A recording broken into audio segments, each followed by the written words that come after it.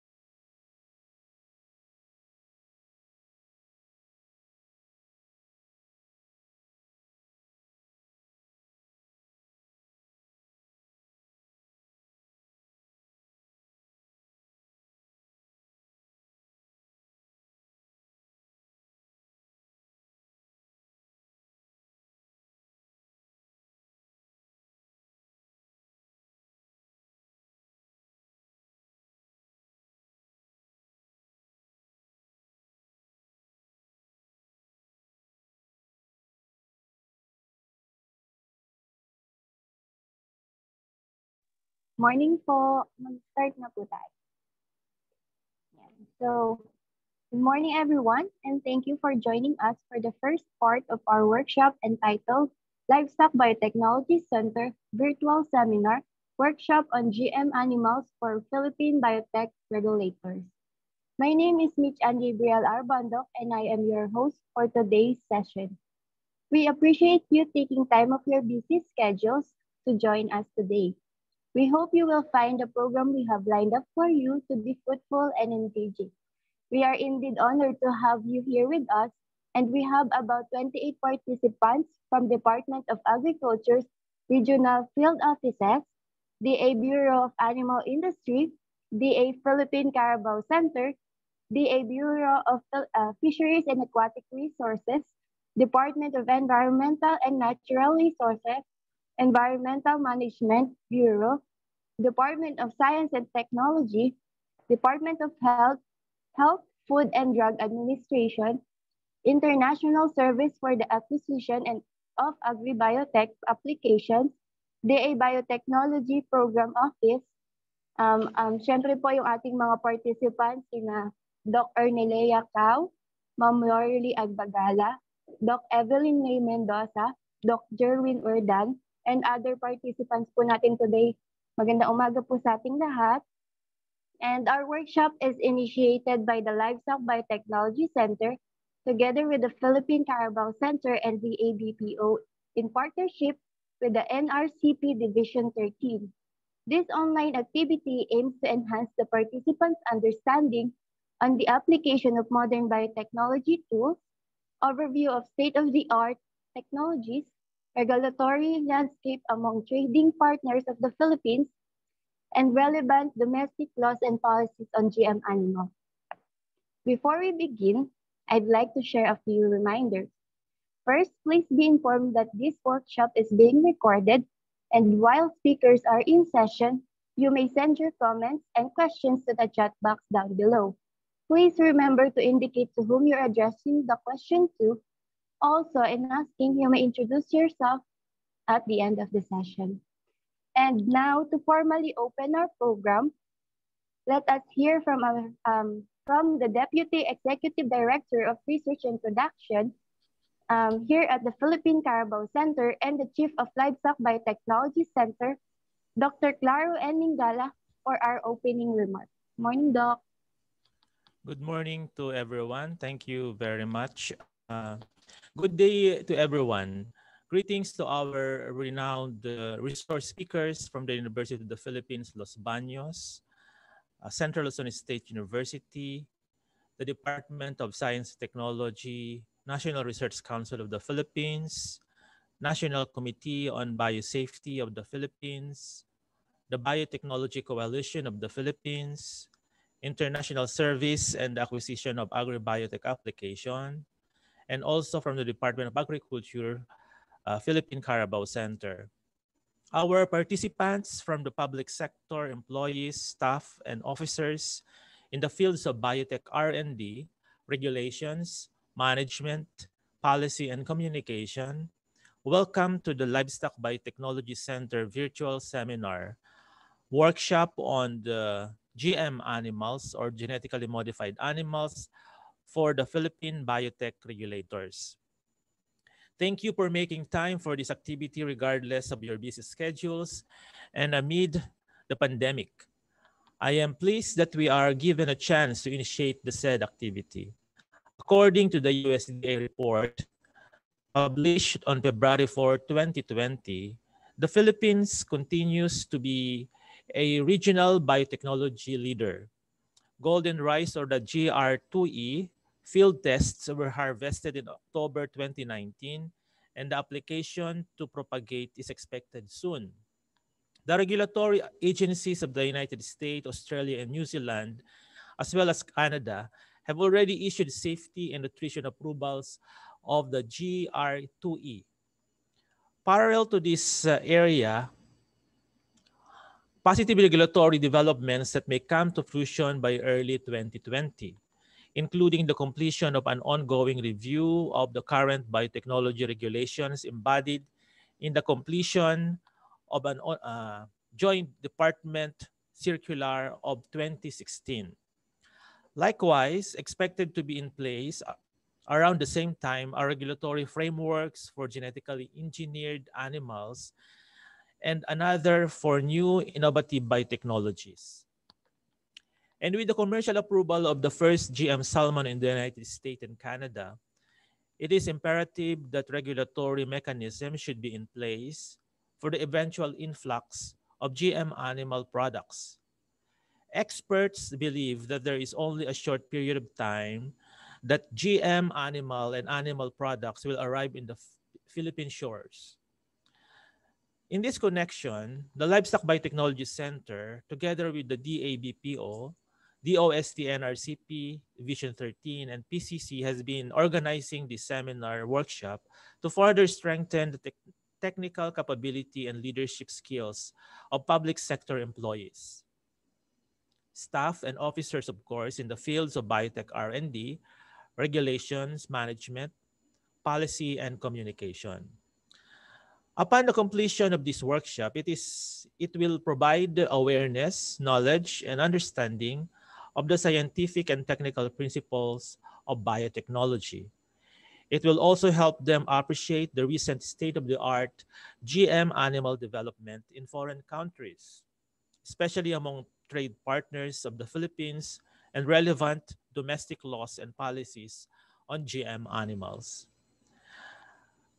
Bob Solman said, always remember that biotechnology is not just about farming. It's about our future. It doesn't affect just farmers. It affects everyone. So we need to study and work hard as one towards a food secure community. Thank you for joining us today and have a good day, everyone. Mabuhay po tayong lahat. Thank you so much po for your inspiring message, Dr. Claro and Mingala. And before po tayo mag-proceed sa ating first speaker today, may I request everyone po na magsagot po muna tayo ng ating free test. And isisend na po namin yung link sa ating chat box. Paano na lang po, pa-check na lang po. Mga 15 minutes po mag-resume po tayo. Thank you po.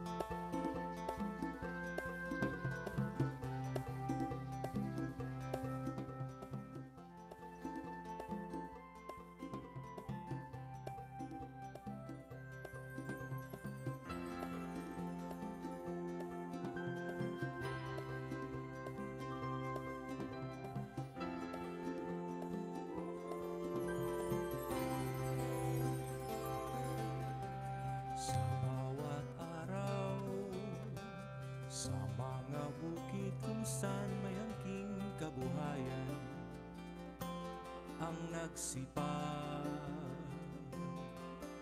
ginhawa, kailanganin pagtibayuhin natin sapat na kaalaman, tumuklas at umangat. Kung ang galing sa pagkakalabaw ay patuloy na iangat, kabuhayan ng magsasaka ay kasamang uunlad. Di ba't ito ang ating pangarap, mithiin noon pa man ang pagyamaning biyaya, alay ng kalabaw. Ano pa nga ba? Di ba't sa ating kamay pa rin nakasalalay ang pag-unlad at tagumpay? Kaya't sikapin, kaya't hanapin dagdag talino't kaalaman sa pagyabong ng agham. Kung produksyon ng karne't gatas ay patuloy na iangat, kalusugan ng mamamayan ay bubuti pang wagas. Di ba't ito ang ating pangarap, mithiin noon pa man ang pagyamaning biyaya, alay ng kalabaw.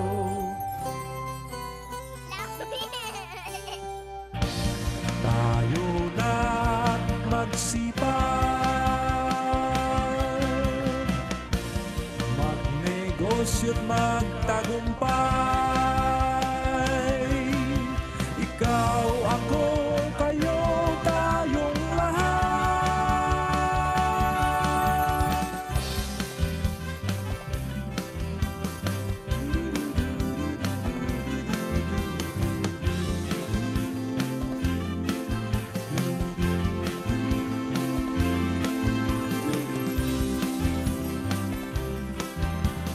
Kung ang galing sa pagkakalabaw ay patuloy na iangat, kabuhayan ng magsasaka ay kasamang uunlad. Di ba't ito ang ating pangarap, mithiin noon pa man pagyamaning biyaya, alay ng kalabaw. Kung produksyon ng karne't gatas ay patuloy na iangat, kalusugan ng mamamayan ay bubuti pang wagas. Di ba't ito ang ating pangarap, mithiin noon pa man, alay ng ating kalabaw. Kalabaw, kalabaw.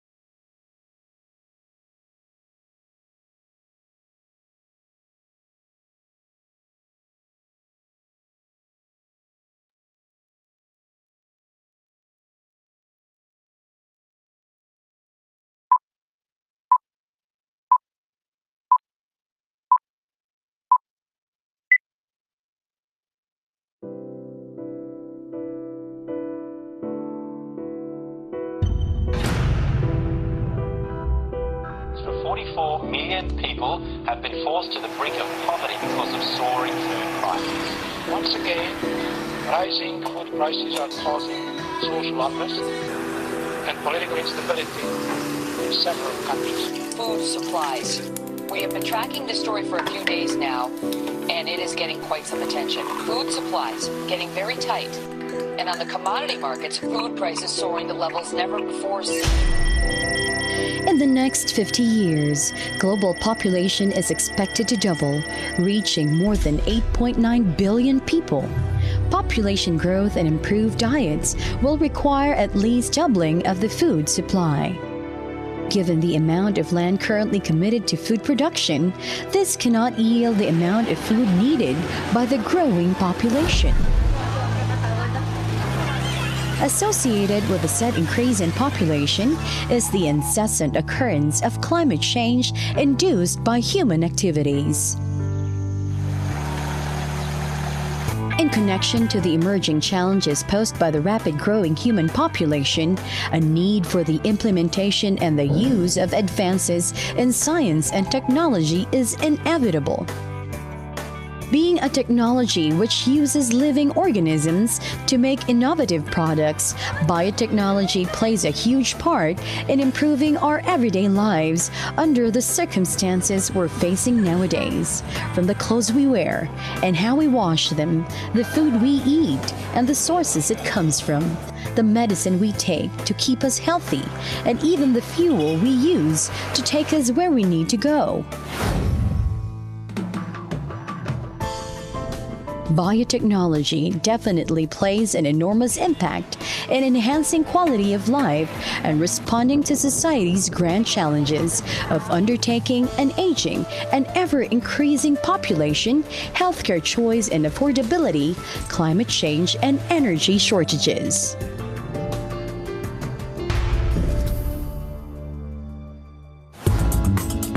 Among the many fields covered by biotechnology, agricultural sector have probably benefited the most from allowing farmers to grow more food on existing farmland while reducing water and fuel consumption, resulting in the enhancement of air, water, soil quality, and overall sustainability, to the improvement of the ability of livestock to overcome disease and maintain health through the use of improved animal medicines and other methods of disease treatment.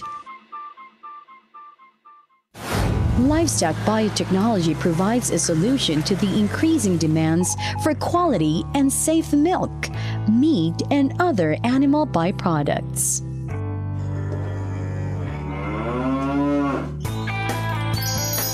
Recent breakthroughs in biotechnology are the DNA-based or marker-assisted technologies, which are applied in various areas of livestock production, such as animal breeding, which makes use of a genomic selection process that increases the accuracy of selection of young breeding bulls so they can be used with more confidence at an earlier age in the breeding program.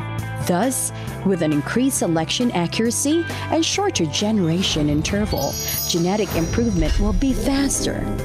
In addition, screening for the genetic defects through DNA technology ensures production of animals with outstanding fertility, performance, and productivity.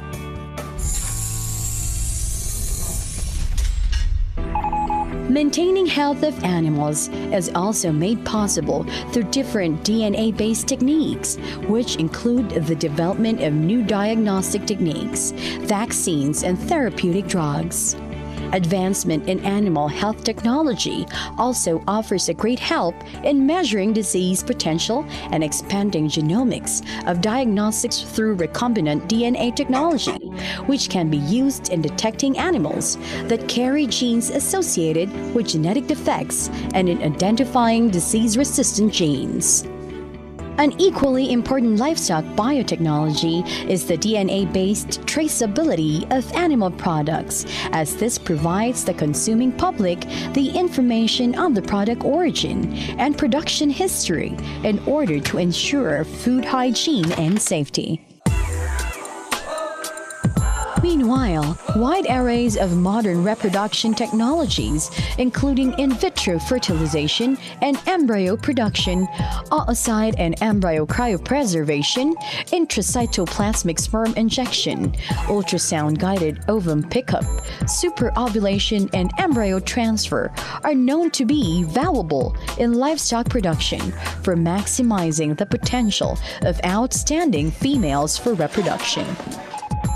On the other hand, salmon cryopreservation and artificial insemination are technologies that capitalize on superior males for genetic improvement in livestock.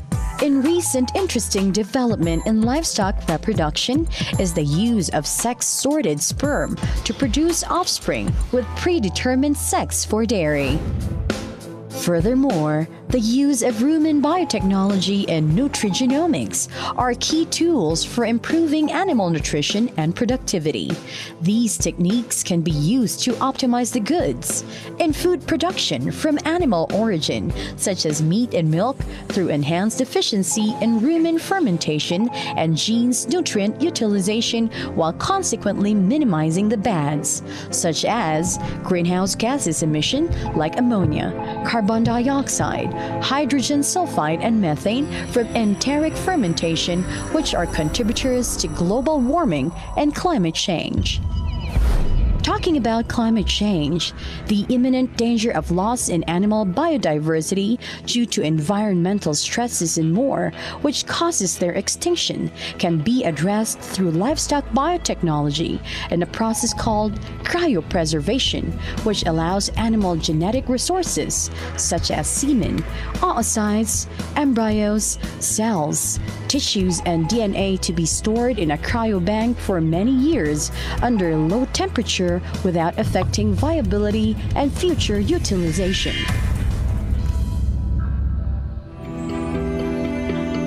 These are just some of the many significant processes in livestock biotechnology. Innovation and improvement will always be conclusion to a never-ending problem faced by our society nowadays. And as a leading livestock biotechnology institution, the Philippine Carabao Center of the Department of Agriculture is expanding its role in the implementation of the Livestock Biotechnology Program, emphasizing the relevance of livestock biotechnology to the present time.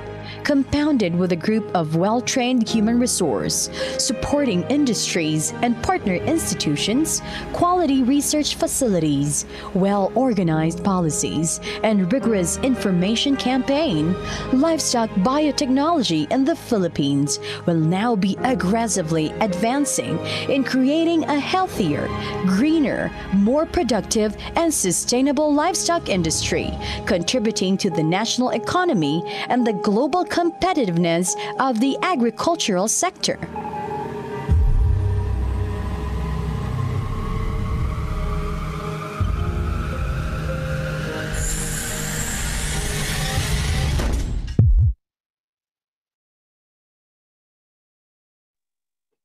Okay po. So I think everybody is done na po sa ating pre-test, and I think everyone is ready na to listen and learn from our invited resource speakers. And with that po, let us proceed to our first speaker this morning. Our first speaker is a graduate of Bachelor of Science in Biology, University of the Philippines, Diliman. She is also a Master of Science in Biology at UP Diliman and a Doctor of Philosophy in Biology at UP Diliman as well. Dr. Cao is a prolific researcher who has co-authored and authored numerous national and international scientific publications in her field of expertise.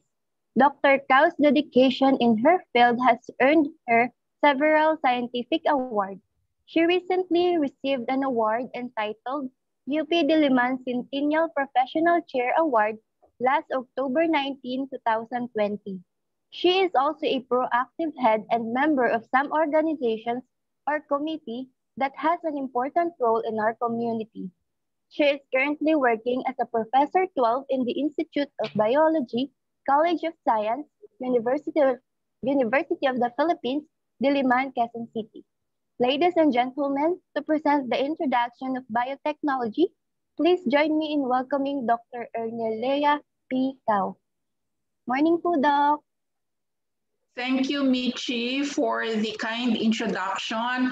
Good morning to everyone, to the organizers and the other speakers and the participants, of course, of this webinar training. I have prepared a pre-recorded talk to make sure that there will be no internet connection issues. And so please listen in. View the pre-recorded lecture, and I am here to answer or clarify anything at the end of the morning session. Thank you. Hello to everyone. So the topic that I shall be discussing with you is the introduction to biotechnology. So this will be essentially an overview of the field of biotechnology. I'm sure that some of the details here will be specifically discussed in the later lectures. And I shall be particularly focusing on animal biotechnology. So biotechnology is essentially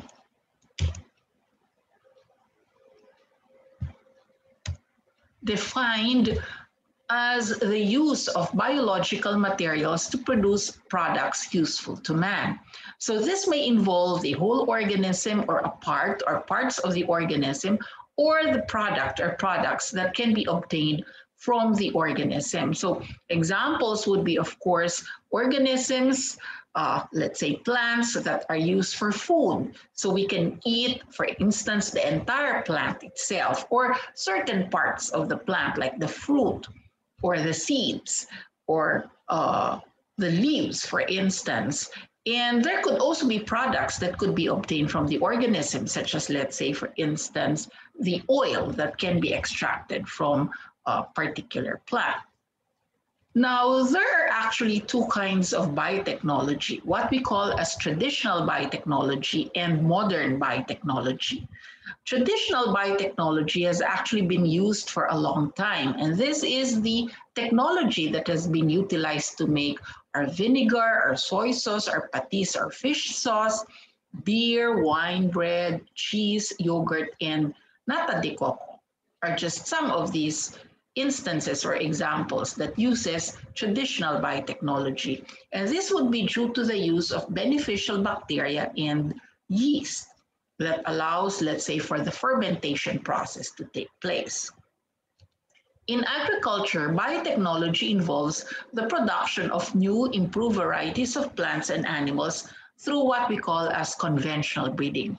For instance, we have used this in the case of improvements in the varieties of rice or in certain types of cattle. Now, modern biotechnology utilizes the tools of molecular biology. And this is based on the use of the genetic information of the cell, particularly what we call as the DNA that make up the genes.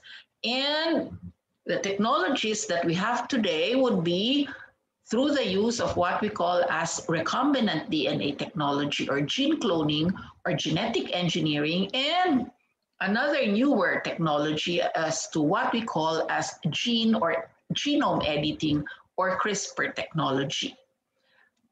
So you've probably have heard of this acronym GMOs or genetically modified organisms. And simply put, this refers to organisms which will possess a new combination of genetic material or the DNA obtained through the use of modern biotechnology. So there is actually an introduction of a foreign DNA from another source into a host organism, which now makes it a genetically modified organism.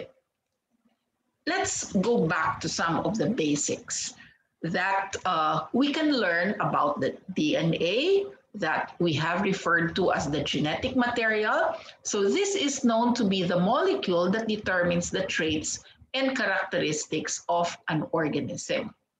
It is said to contain the codes, what we call as the codes, that will specify what we call also as the blueprint of life. So classical genetics, so the gene actually now can be explained at the level of the DNA, at the molecular level.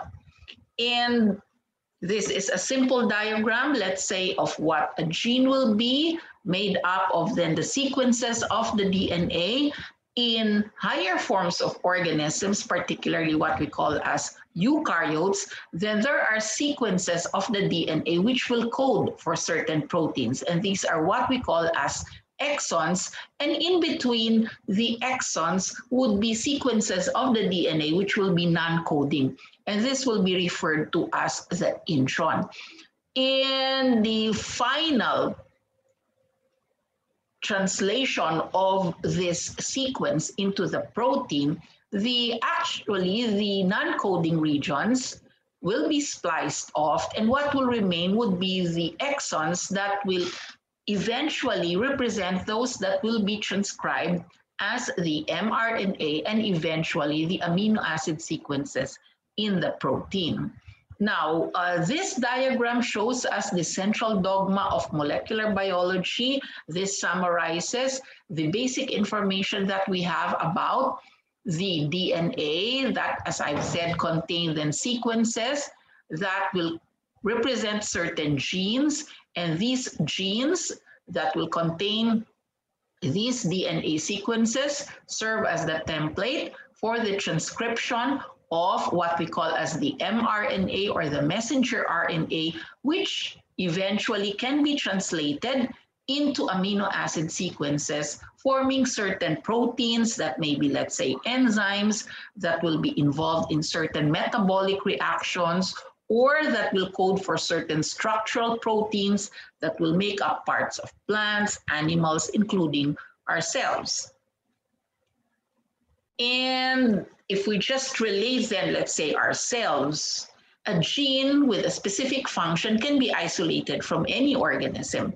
And we know this, that an organism such as ourselves would be made up of many, many cells, trillions of cells. And if you open up each cell, there is the nucleus that will contain a certain set of chromosomes, or what we call as the chromosome complement set.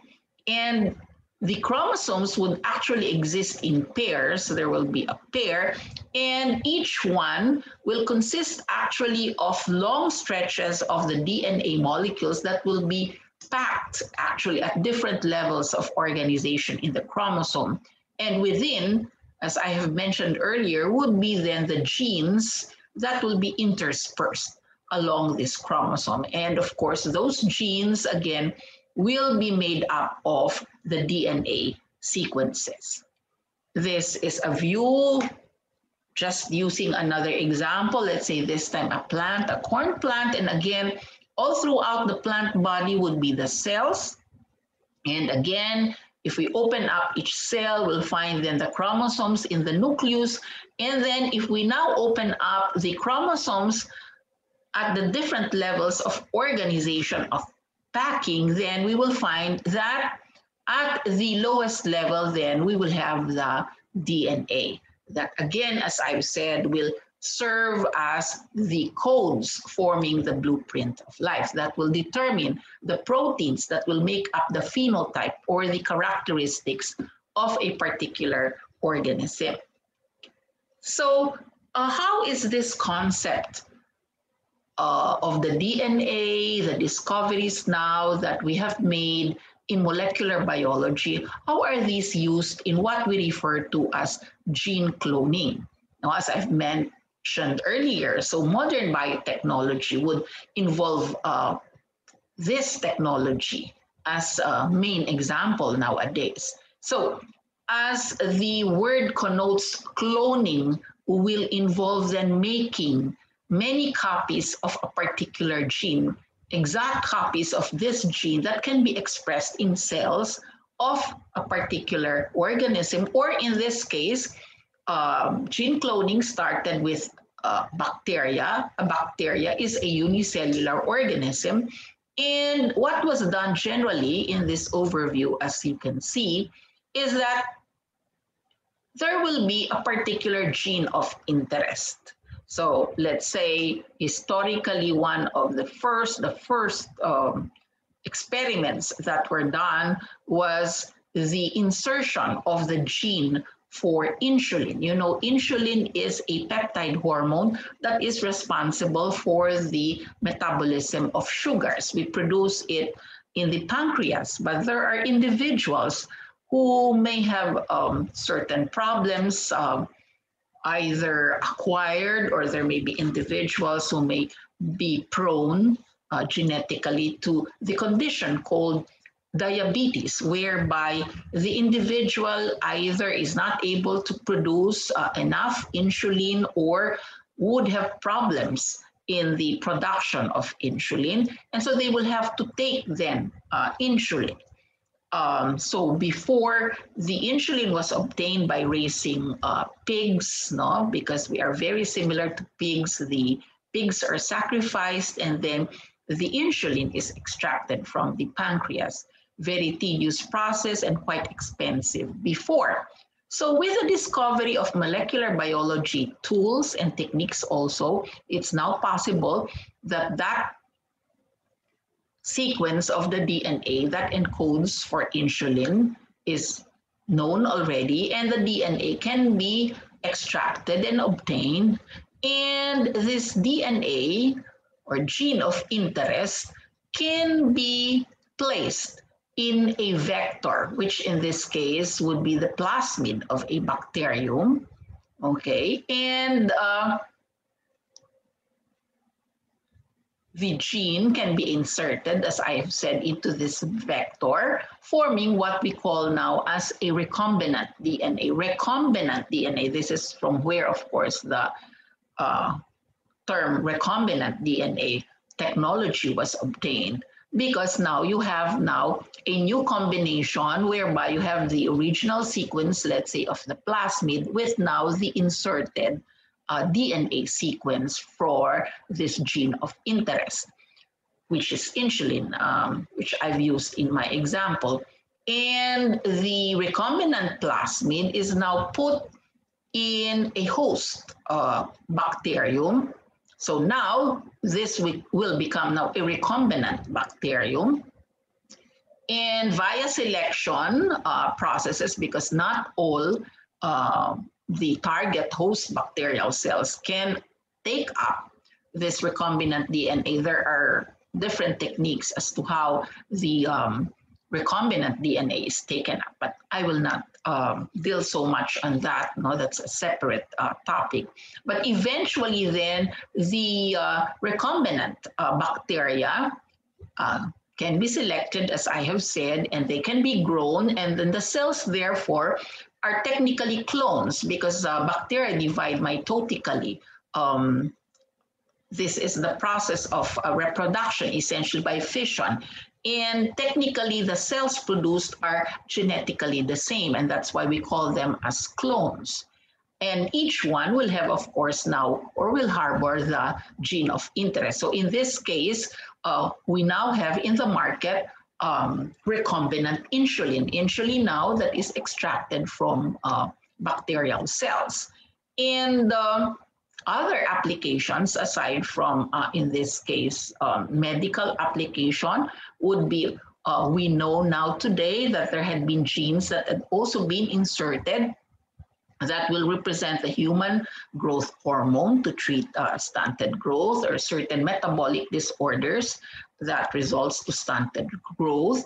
Then there could also be this gene that could be responsible for protein, the synthesis of a protein that will dissolve blood clots in heart attack therapy. And of course, other applications like genes that could be inserted in bacteria for cleaning up toxic waste, for bioremediation.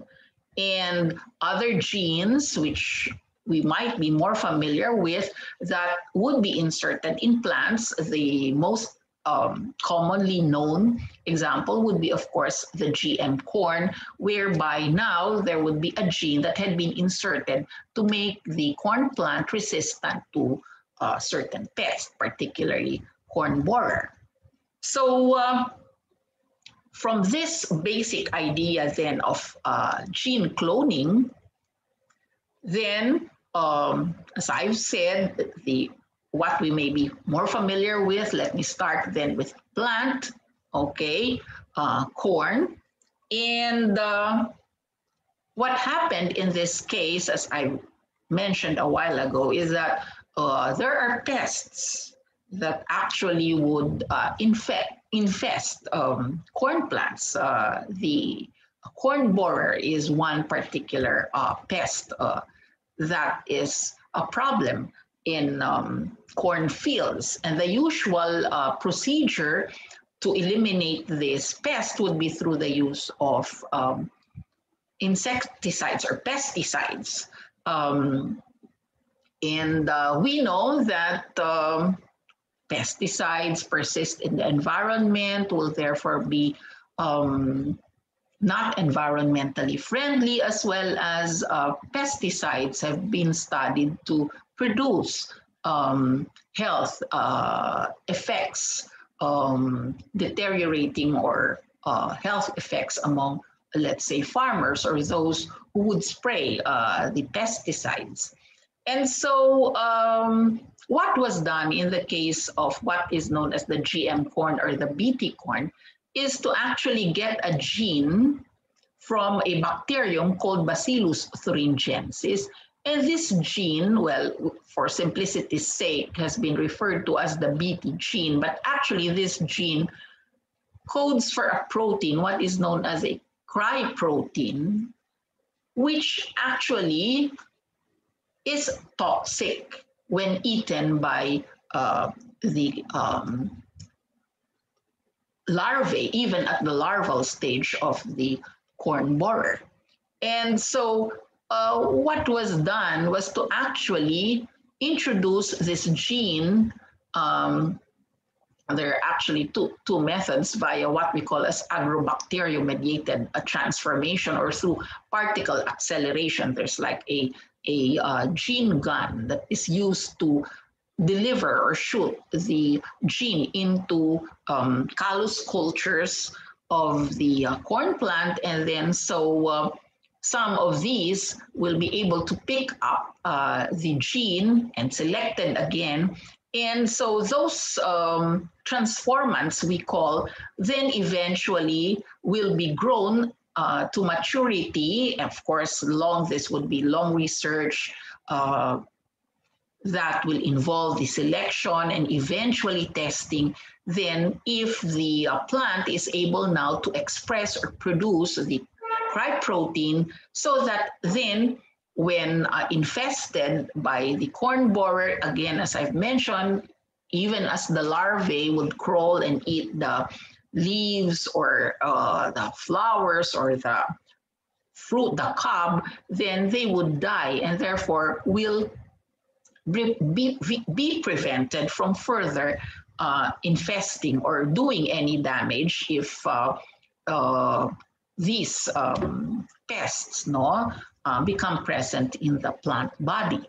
So essentially, this was how, for example, the BT corn was produced. And from then on, so there are other genetically modified plants, soybean, cotton, and so on, that had been produced generally through this technology.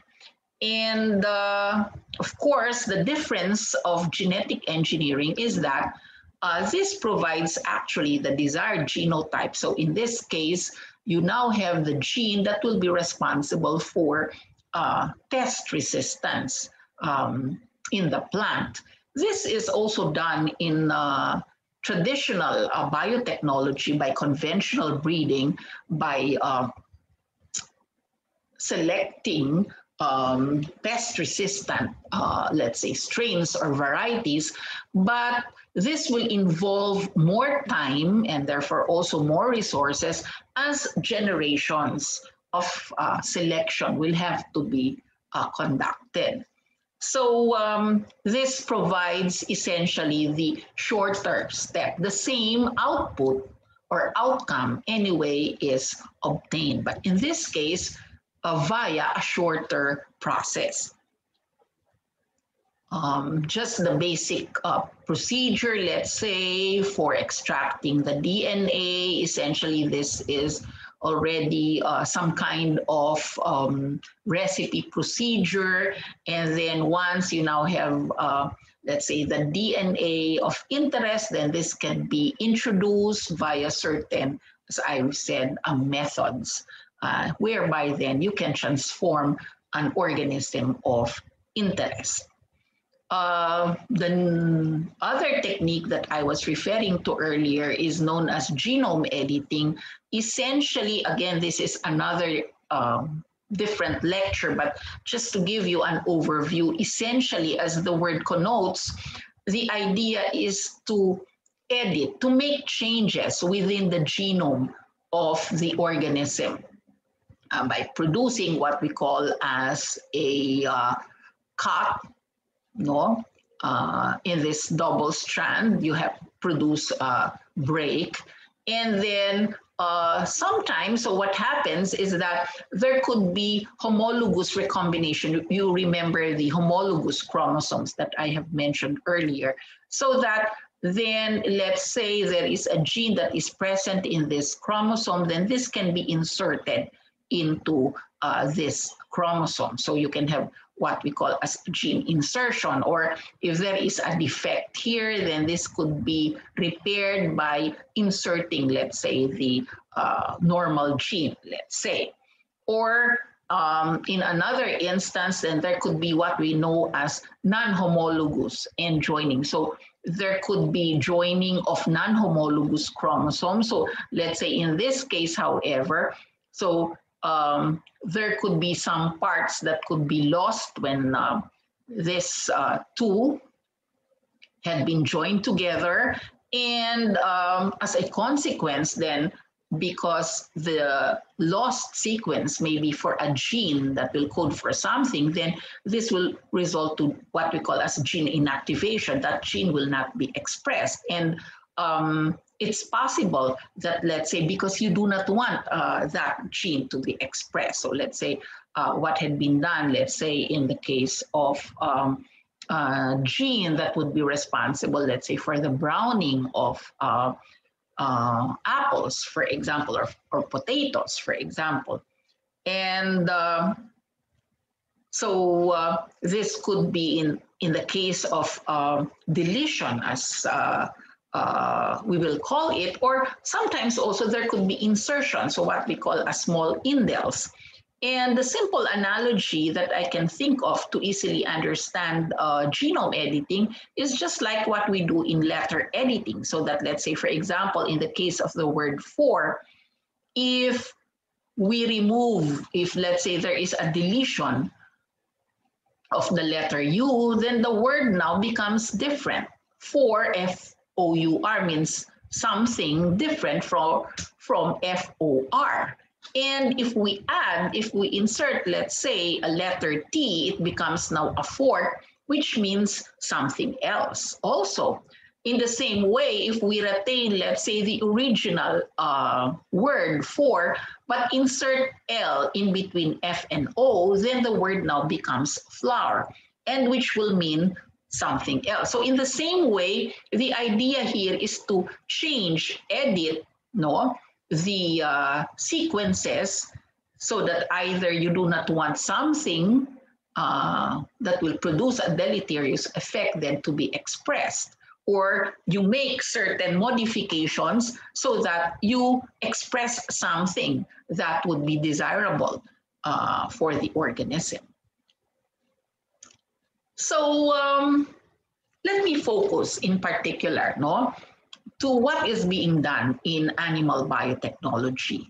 So essentially, animals have been used as models because of the close similarity of certain animal models to humans, and because of certain studies in animal biotechnology, then these animals have been used to produce certain medical breakthroughs, like the development of the polio vaccine, the use of model animals to produce or to develop cataract surgery techniques, and of course, firstly, using animal models for dialysis that we now routinely use for many of our patients, no? In fact, it is said that this animal biotechnology has delivered about or developed about 111 USDA-approved veterinary biologics and vaccines. And what would be specific animal biotechnology techniques that had been done? So just like what I have explained earlier, we again encounter the word cloning, which would be to produce genetically the same individuals. Genetically, there will be no difference. They will be genetically the same as a clone would connote. And the classic example would be the case of what is known as embryo twinning, whereby you have an embryo which is split into half. And we know this from basic biology. You know, the embryo is already the restoration of the diploid stage. But if you split then, because the cells will divide at this stage mitotically again, as I have explained earlier, then the two half embryos now will be genetically the same. And this will be the first step towards cloning. Well, it's relatively easy to do in animals, but will have limited applications. But the idea essentially in nature would be that of identical twins, no? Which we find in humans and of course animals. The idea having that you have just a single zygote is produced, and then the zygote we know divides mitotically to produce the blastocyst, and then the gastrula, gastrula, and then but they are split so that you produce then identical twins. Identical because genetically they come from the same origin, they share genetic information. That is what we essentially have, as I've said, in identical twins from the two parents, but now in this case, they share the same genetic characteristics. In the case of our siblings, because this will be different combinations of the egg and the sperm from our parents, technically there will be different assortments, and so that we do not genetically share the same genetic information. It may be some from the mother, the father, and so on. But in this case, just like in the case of fraternal twins, two different eggs that are fertilized. So, but in this case, as I've said, then they would be genetically the same because they will come from the same zygote. And you might have read about this. This is the famous example of cloned animal, the case of what has been called Dolly, the sheep. And essentially, she was created from an adult cell, so that she was an exact duplicate of the adult, no? From where the cell, from where she was created, came from. And essentially, these were the techniques that were involved. So you have, in this case, let's say, from this cow, from this animal, okay, you collect the egg, okay. So this is actually done, no, in animal laboratories, and then you can actually remove the DNA or the nucleus, no, from this egg. So that's why it's called enucleation. So using a very, very fine needle, so this can be removed, And then you have a somatic donor, somatic cell donor, from where now you get the somatic cells, and you get now the somatic cell nucleus from this donor, and you inject now that somatic cell into this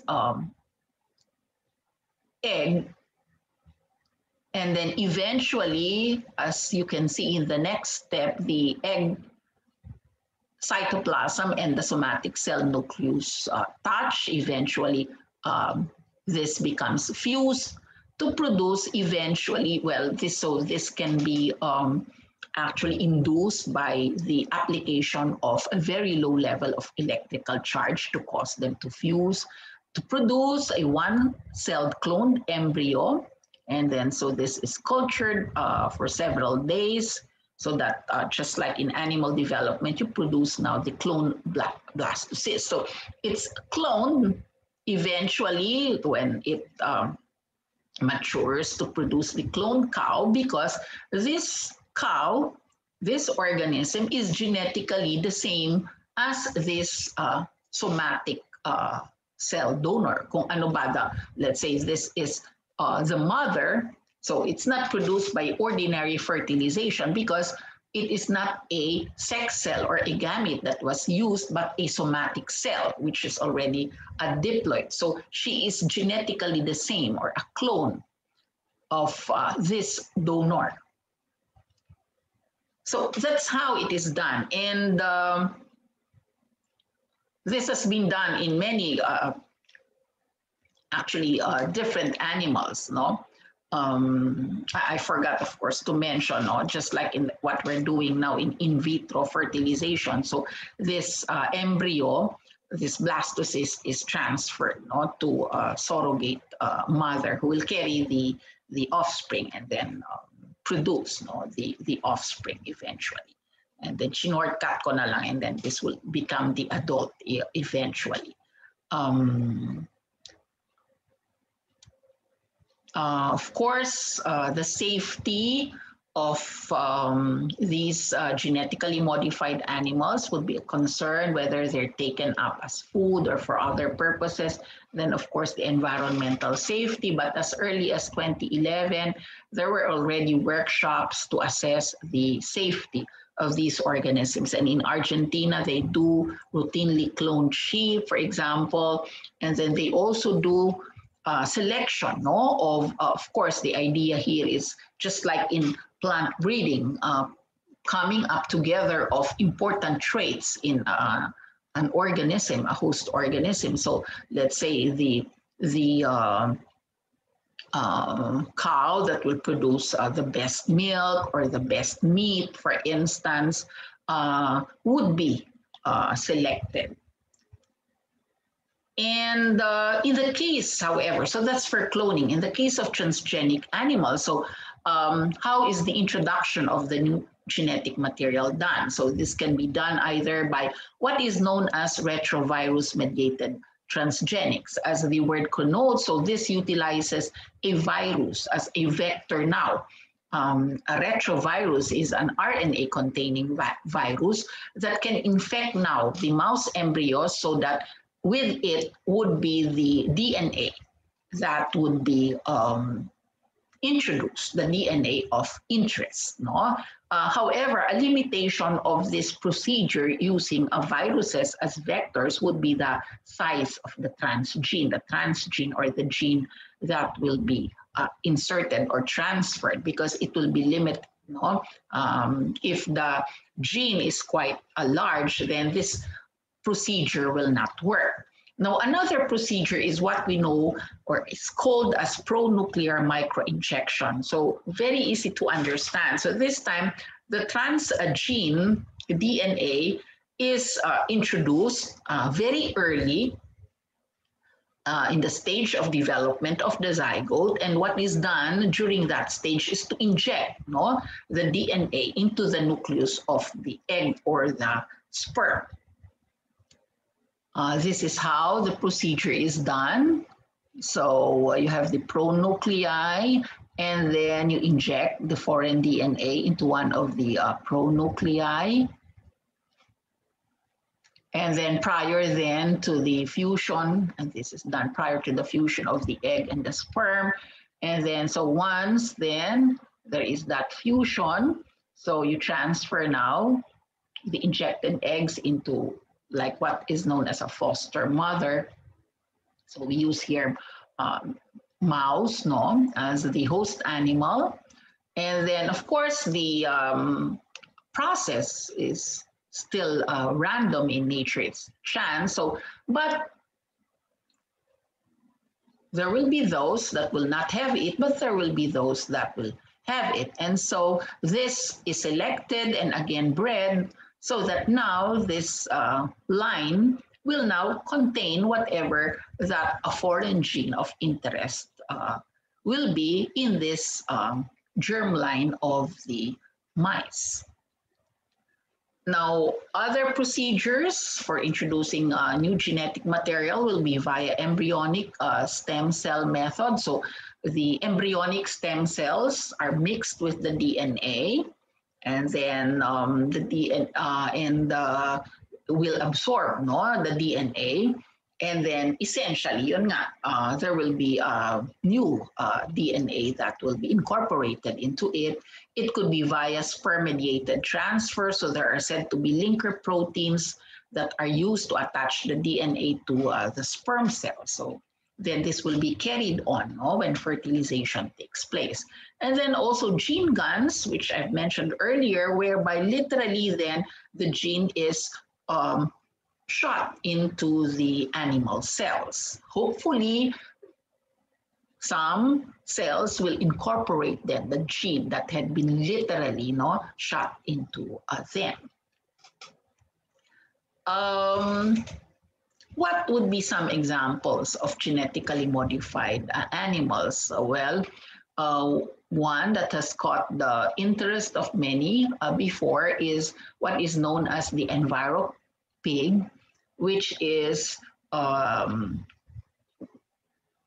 GM pig that has been modified particularly because the salivary glands are able to express actually an enzyme called phytase that will digest phosphorus in the feeds and reduce phosphorus pollution in the environment. So, of course, pigs are fed with feeds, and yun nga, the problem though is that the phosphorus are not easily digested and will also be emitted out,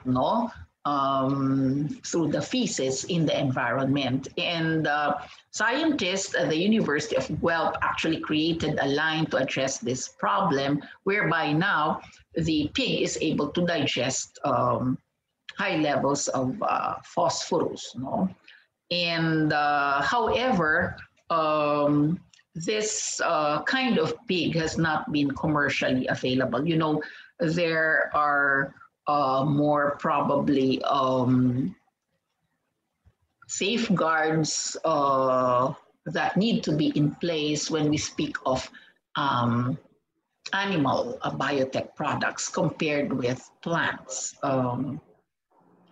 Especially particularly as we go to also the other example, which would be the case of a fish, what is now trademarked as the Aqui Advantage salmon, which in this case now has been approved for human consumption, but took a long time because again of the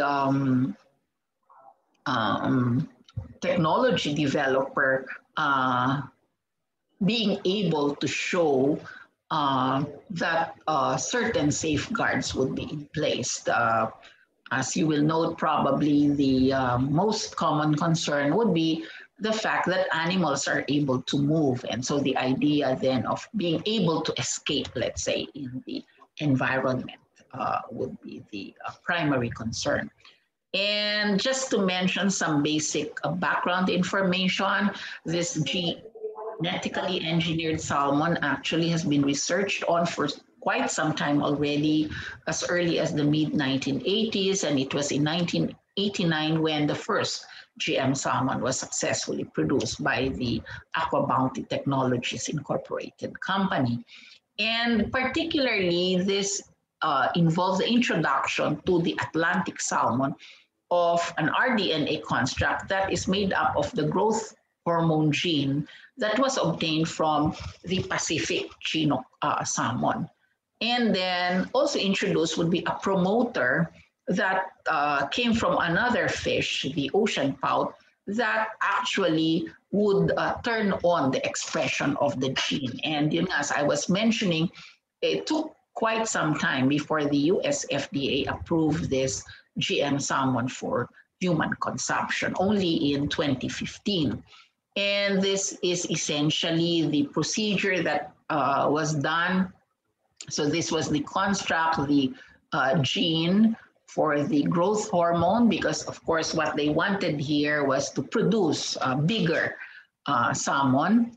And then the promoter, as I was referring to, because when we speak of the gene being expressed, well, we actually just explain it quite simplistically, but essentially you need regulatory sequences like the promoter and the terminator regions for the gene to be expressed. And well, once that is done, so there are actually details in the steps, no, that I am not explaining, because as I've said, that may be a different workshop.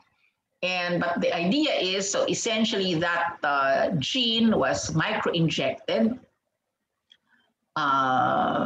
into the fertilized eggs. And then of course, again, some would have then that gene, and this would be the transgenic founder fishes. Of course, some will not. So this will be non-transgenic. There will be selection procedures that would be done, and different generations of selection. And that is why the research, as you have seen in the earlier slide, took a long time. And well, what would be the advantages of this kind of salmon? So they actually become bigger because it's essentially a triploid hemizygous. And from your basic genetics, so triploids would generally be sterile because of the unevenness, the unbalanced number of chromosomes that will result during gamete formation during meiosis. And well, this will be all female then, that will have that copy. And so the idea also, why do they want a sterile female? Because that would mean that the energy of the cells in the organism will not be used towards reproduction, but instead will be utilized for growth. That is the idea of producing this sterile female fishes. And it is said that they can grow to at least 100 grams within this temperature compared with their comparators. And of course, there are limitations for use. Right now, they are produced only in certain water culture facilities in the US, I think in Indiana and one other culture facility. Of course, what would be the benefits of GM animals? Well, then there could be genes that could be introduced that will produce faster growth rates. So of course, that will be beneficial in terms of selling then, no? Bigger, larger organisms, or probably then those that will produce leaner, growth patterns, less fat, because obviously they will be, you know, with bigger fishes or animals, they will be quicker to market, and of course the healthier meat would be beneficial to consumers, would be more attractive to consumers. And so this would be targeted, again, as I've said, in the pig, in the salmon, and in chickens, and other animals in the dairy industry, like cows And then, so this would be more on the agricultural food production side. On the medical side, then they can be used, this GM animals can be used to produce monoclonal antibodies to treat certain diseases like cancer or heart or cardiovascular diseases, or also to address daw yung mga transplant rejection like yung kidney transplant. No? And of course, the issue probably in the end would be the issue of safety. There are already guidelines that had been in place in order to evaluate the safety of this recombinant DNA animals. And I think this would also be explained in the other lectures. And so this will be the overview that I will be giving to you today. Thank you very much for your kind attention.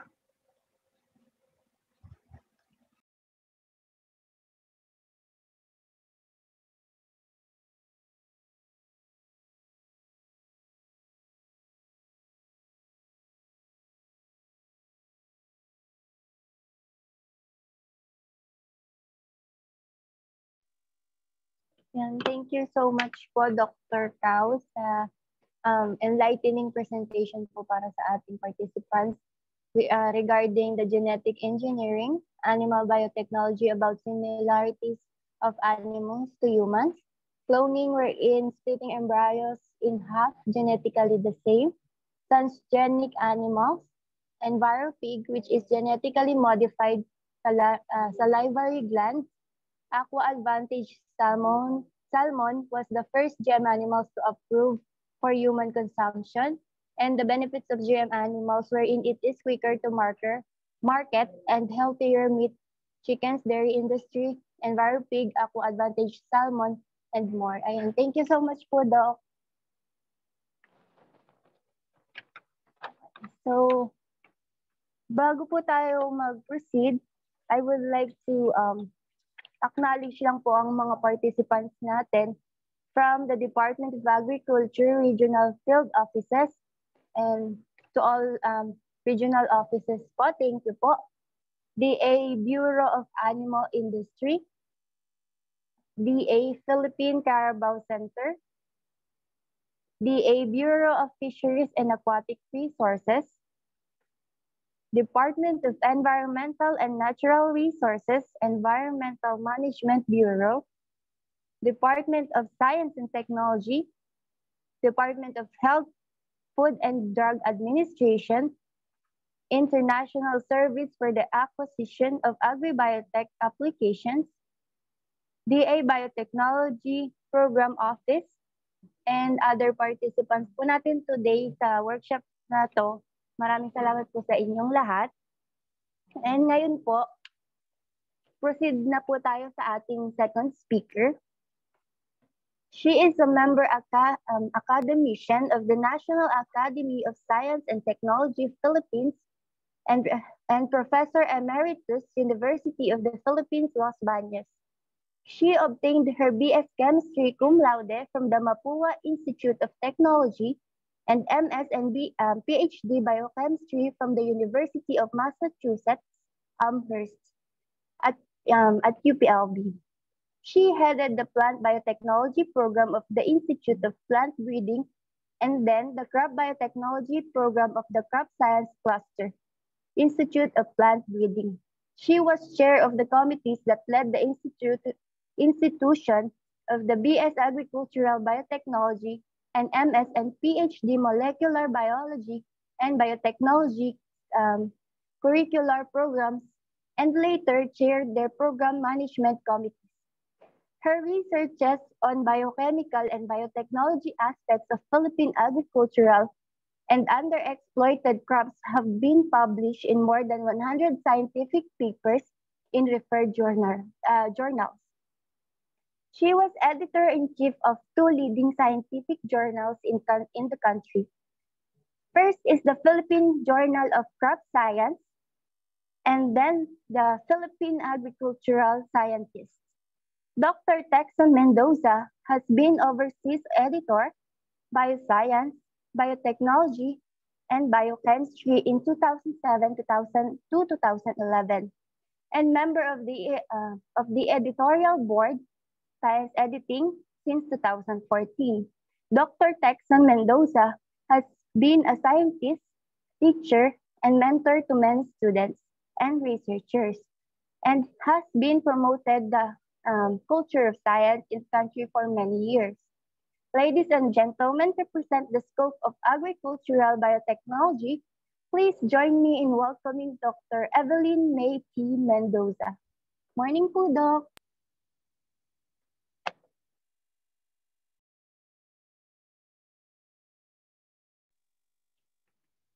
Doc. Good morning po, Doc Evelyn. Yeah. Can you see me now and can you hear me? Yes po. Okay. And can you see the screen? Not yet po, Doc. Not yet. Yes. Let's share screen. Okay. How about this? Can you Yes, see? Doc. Yes po. Okay. Okay po. That's Thank it. you, Doc. Thank you very much, Michi, for that introduction. Good morning to everyone. Thank you to the organizers for inviting me. Hey, hello, Bong. Good morning to the chair or the chief of the Livestock Biotech Center and also the director of PCC. Uh, Good morning, Doc May. Good morning. Good morning to our scientists and researchers sa PCC. Alam nyo, may kukwento lang ako sandali. Very proud ako sa PCC. Pag nagle-lecture ako tungkol sa Ag Biotech, palaging pinapakita ko ang PCC at ang kanilang mga ginagawa. And I have been at PCC several times. So thank you again for this invitation. Thank you, Professor Cao, Ernie, for that very comprehensive introduction. So our participants will see that the two lectures will overlap. And I think it's okay because we learn by hearing repeated lectures and learning materials. So let me start my lecture or my talk on the scope of agricultural biotechnology.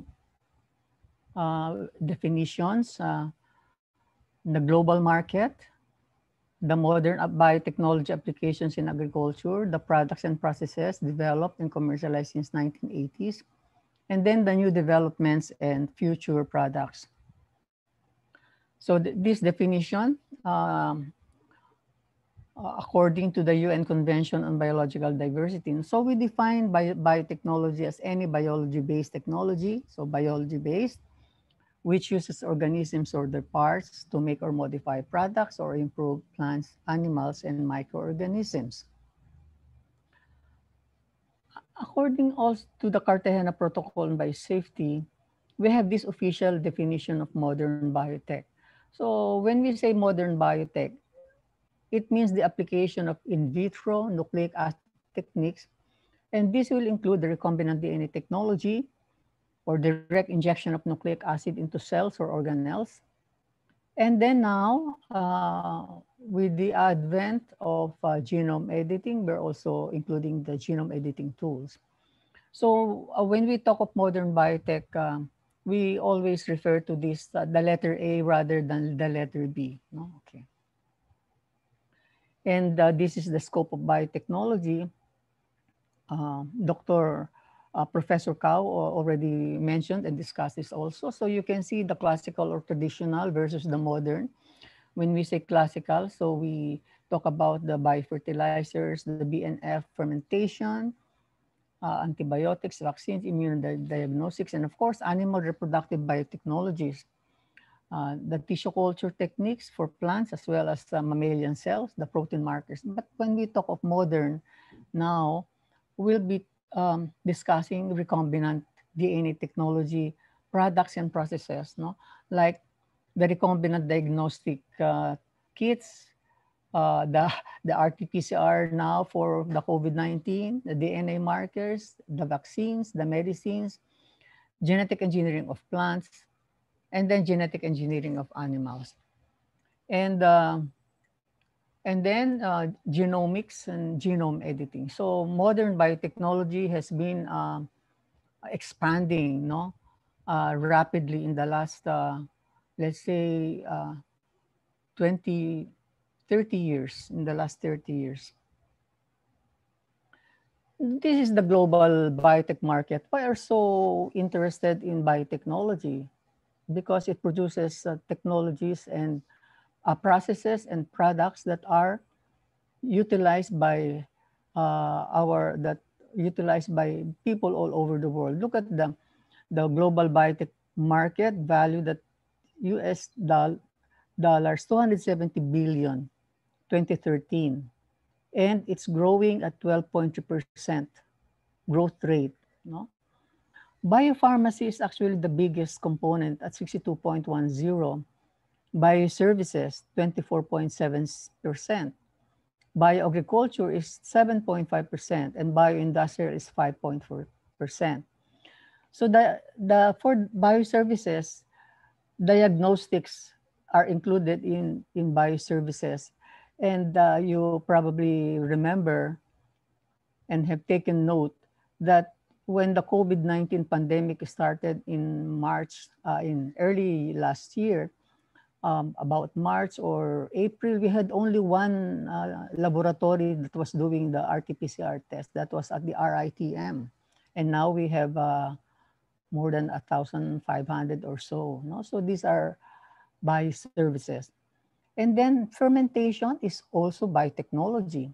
And so look at the market, it's $58.68 billion as of 2018. And what do we have there? The industrial applications, food and beverage. So industrial is this big component here. And food and beverage, nutritional products, plastics, and others. And we know that the raw materials that are used in the global fermentation come from agriculture. No? So that's why it's very important. Whether using modern biotechnology or traditional biotechnology. Although we are concerned with agricultural biotechnology, I really would just like to mention these products for health, no? Because they are far-reaching. So insulin, interferon, insulin for diabetes, interferon for treating cancer, hepatitis vaccine, more than 400 biotech health products in the markets, and thousands more being developed, including the vaccines for COVID-19. The reason why we have vaccine after only within 1 year is because of the use of modern biotechnology.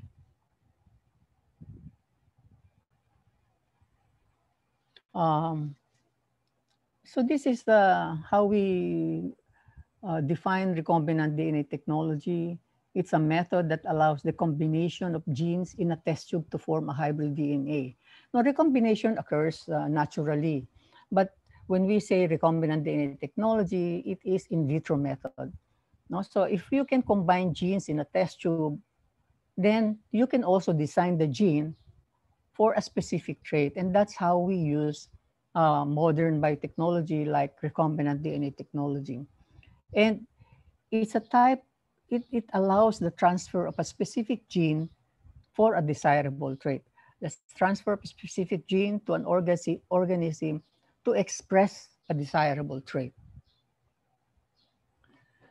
Now, how do we compare conventional breeding with breeding using genetic engineering or gene editing tools? No? So remember that genetic engineering or recombinant DNA technology and gene editing are just tools that are used in breeding. So in conventional breeding, you cross the elite line, which contains most of the traits, no, that the breeder would like to have, but then the breeder may want to transfer the trait from a germplasm that has that green desirable trait. No? So the other one, letter A, has a green circle. And when you do conventional breeding, you cross A and B, you mix all of these genes. And the breeder will have to screen thousands of lines to be able to select a line that has the elite line components or traits plus the green desirable trait from A. No? So um, thousands of lines will have to be screened by the breeder. But when the breeder uses genetic engineering, so here, then he will just it's a more specific, no? It's called precision breeding. If these two panels represent the chromosomes of the two parents, you will need for conventional breeding you mix all of them together, but when you use recombinant DNA technology or genome editing, you have the gene of interest, one page, one gene, one page, and you insert that into the chromosome of uh, the line that you want, the elite line. No, so this is how it's an analogy of genetic engineering application in breeding.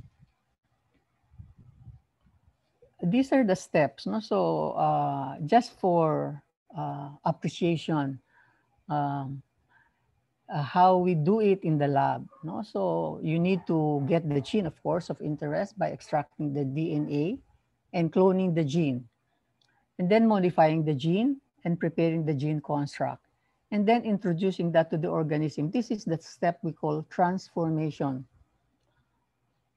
And the rest is plant breeding. As rest is breeding, either plant breeding or animal breeding. This is the second step is very important. So you isolate the gene, but then you have to modify the gene. This is a very important step, and we call this uh, preparing the gene construct. Look at the gene and its parts, no? So when we say gene, the gene very what they call this simply speaking will contain the promoter, the gene X or the structural gene, and then the terminator. So when we do genetic engineering, we can modify the promoter, we can modify the structural gene, and we can modify the terminator. What is the importance? The promoter is like the promoter of a boxer, no? So the promoter will decide when, where, and how much the boxer will get in a fight. The promoter for a gene will do that also. It will decide when, where, what part of the organism, and how much will be the expression of the gene. No? And then the gene itself can be made, can be modified, or in some cases, the original structural gene is removed and what you want is added there. And then the terminator, it means just like Arnold Schwarzenegger, no, terminate the expression, so end it. So the result is a hybrid or a recombinant DNA, or what we call the gene construct. And then we insert this now in an appropriate plasmid or vector. And this is very basic to all genetic engineering processes, whether microorganism, plants, and animals, no? Because everything starts with genetic engineering of microorganisms. So you isolate, so here is an insulin gene coming from the human DNA. And if it is this one, we put that in a plasmid, no? So plasmids, they're the circular DNA in E. coli. And this is now your recombinant plasmid. No? And this is now inserted or introduced into the E. coli cells using transfection or transformation. And the E. coli or the bacteria will now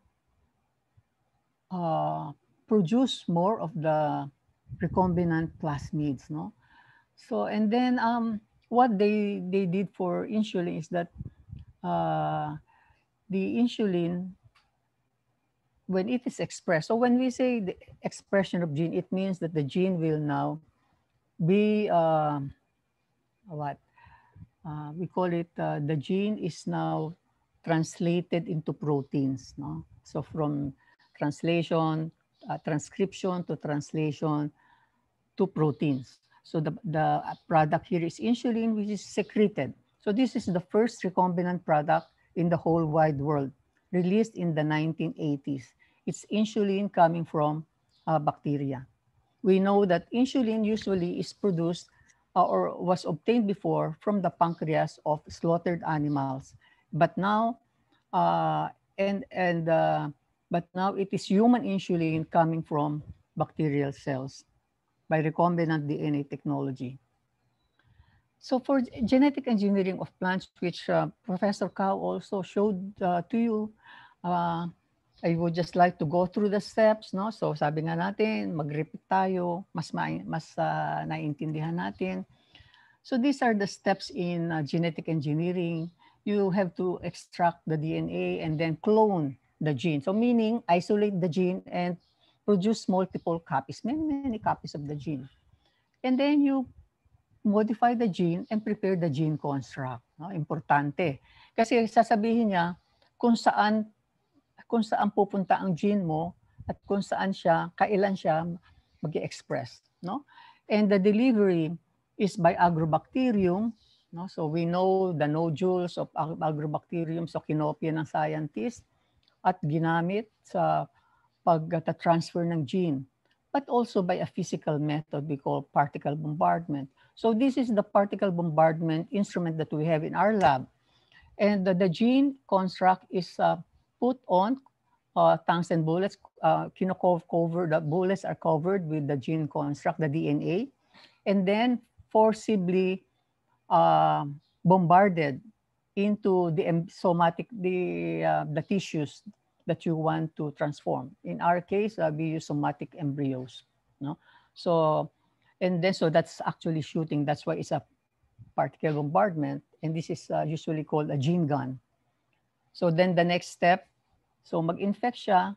So the next step here is trying to find which of the cells will have the gene that was bombarded into it. No? So at first, after bombardment, the tissues will be dying, no? Will almost be dead because of the force. And then afterwards, they're allowed to grow. And so they will grow and be revived. And then selection to find out which of the tissues that are growing really have the cells that contain now the gene of interest. So ito po yung selection using selectable markers like antibiotics. So ibig sabihin, pag nilagyan ng antibiotic, lahat ng walang genes na tinransfer, inintroduce, mamamatay. Only those that are transformed will now have the gene of interest plus the selection marker that will allow the cells to grow into plantlets like this. So this is putative transgenic plant. And then at the greenhouse, they're further tested at the gene level to find out whether they now contain the gene of interest. No? So ito yung proseso na ginagamit para sa genetic engineering. Pagdating dito, this is now the breeder's work, no? The plant breeder or the animal breeder, with the help of molecular biologists or biotechnologists in detecting the presence of the gene in the plants. So genome editing was also already explained, but this is it's a 2010s recombinant DNA technology, 1970s. Okay, and we got the products out 1980s. So genome editing tools 2010s, and the products are coming out already. Why is it so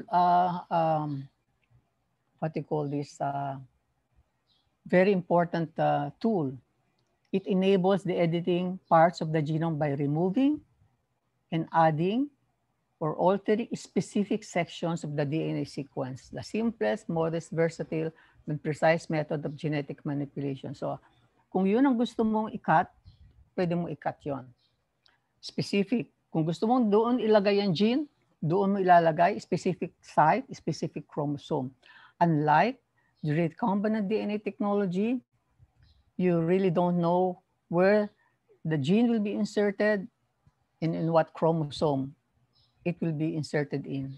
Okay, so that is the simplest explanation and difference that I can provide you. Now, when do we use genetic engineering? When the trait to be introduced is not present in the germplasm of the crop or strains of animals, the trait is very difficult to improve by conventional breeding methods, and it will take a very long time to introduce and improve such trait by conventional methods. Thus, it is an expensive method to use in plant breeding or animal breeding. Its advantages and disadvantages analysis will include cost of development and regulation. What are the applications? Production of important substances such as industrials and health products by microorganisms, plants and animals, the improvement of traits of plants and animals, the design and production of designer foods, use in basic research, very important. If you want to know the function of a gene, use this, knock it out, or insert it. No? So my PhD students have used this as a tool in basic research. It's a basic tool in genomics, understanding the whole genome of organisms and that the traits that are expressed. Application or strategies, expression of new trait. BT corn expressing corn border resistance that is coming from Bacillus thuringiensis. No, it's a toxin. Overexpression of a trait. The trait is there, but it's not well expressed. So you can overexpress it, or you can repress the expression of a trait. So this is what we call antisense. No, so PRSB resistant papaya, long shelf life papaya. Protein engineering, no? So to you modify the enzyme so that it's going to be more active, it's more heat stable, it will provide more product, etc., and provide proof of concept. No? So basic. We also have DNA-based technologies. So we have use of DNA markers like DNA fingerprinting for identification of human individuals, plant varieties, and animal strains. No? Of course, microorganisms also. DNA barcodes for species identification and differentiation from other species. So iba po yung fingerprinting sa DNA barcoding. And then the use of marker-assisted breeding in plants and animals. Use of markers for selection and breeding of plants and animals. Simply, no, si genetic engineering of animals, ilang beses itong sinabi ni Professor Cao. So just very briefly, you still have that gene construct with a gene of interest, and you insert that into the nucleus of the fertilized egg and inject, so that's injected with the gene. And this is now allowed to grow into an embryo and put in surrogate mothers. But of course, the process takes longer than that. You have to check if the presence of the gene in the embryos, and even if the animal of interest, for example, it's a sheep, they would start it with model animals like mouse. No? So now we have done this. We go to the products and processes. No? So you're interested in the products and processes. And what are those that will go to the regulators for their study? No? So actually, these lectures are provided so that you will have a good background on how you will be able to to do the regulation. So for crop biotechnology, three major products or process, what do you call this? The uses in varietal improvement, DNA markers, and the plant pest diagnostic methods. So this is the adoption of GM crops in the whole wide world. Phenomenal. No? So you can see from 1996 when the first products were released to this is 2017, more than 100 million hectares for soybean, for corn, for cotton, 24 here, and rapeseed or canola. So here you herbicide tolerant, meaning can tolerate the weedicide or herbicide. It's insect protected against Asian corn borer or the borer for the other pests for example for cotton, no. And when we say GM, it's usually the combined traits or stock traits of both HT and insect protected. This shows the adoption of many countries. So there are countries even beyond 16 from ISAA 2019. The USA leads, Brazil and Argentina and Canada. No, but here we are number 12, Philippines with maize. And take note that there are other products aside from the big four. You have the sugar beets, the alfalfa, the potatoes, and sugarcane. No, only Brazil has the sugarcane. This shows you the adoption of the different countries, 95% USA, 94%.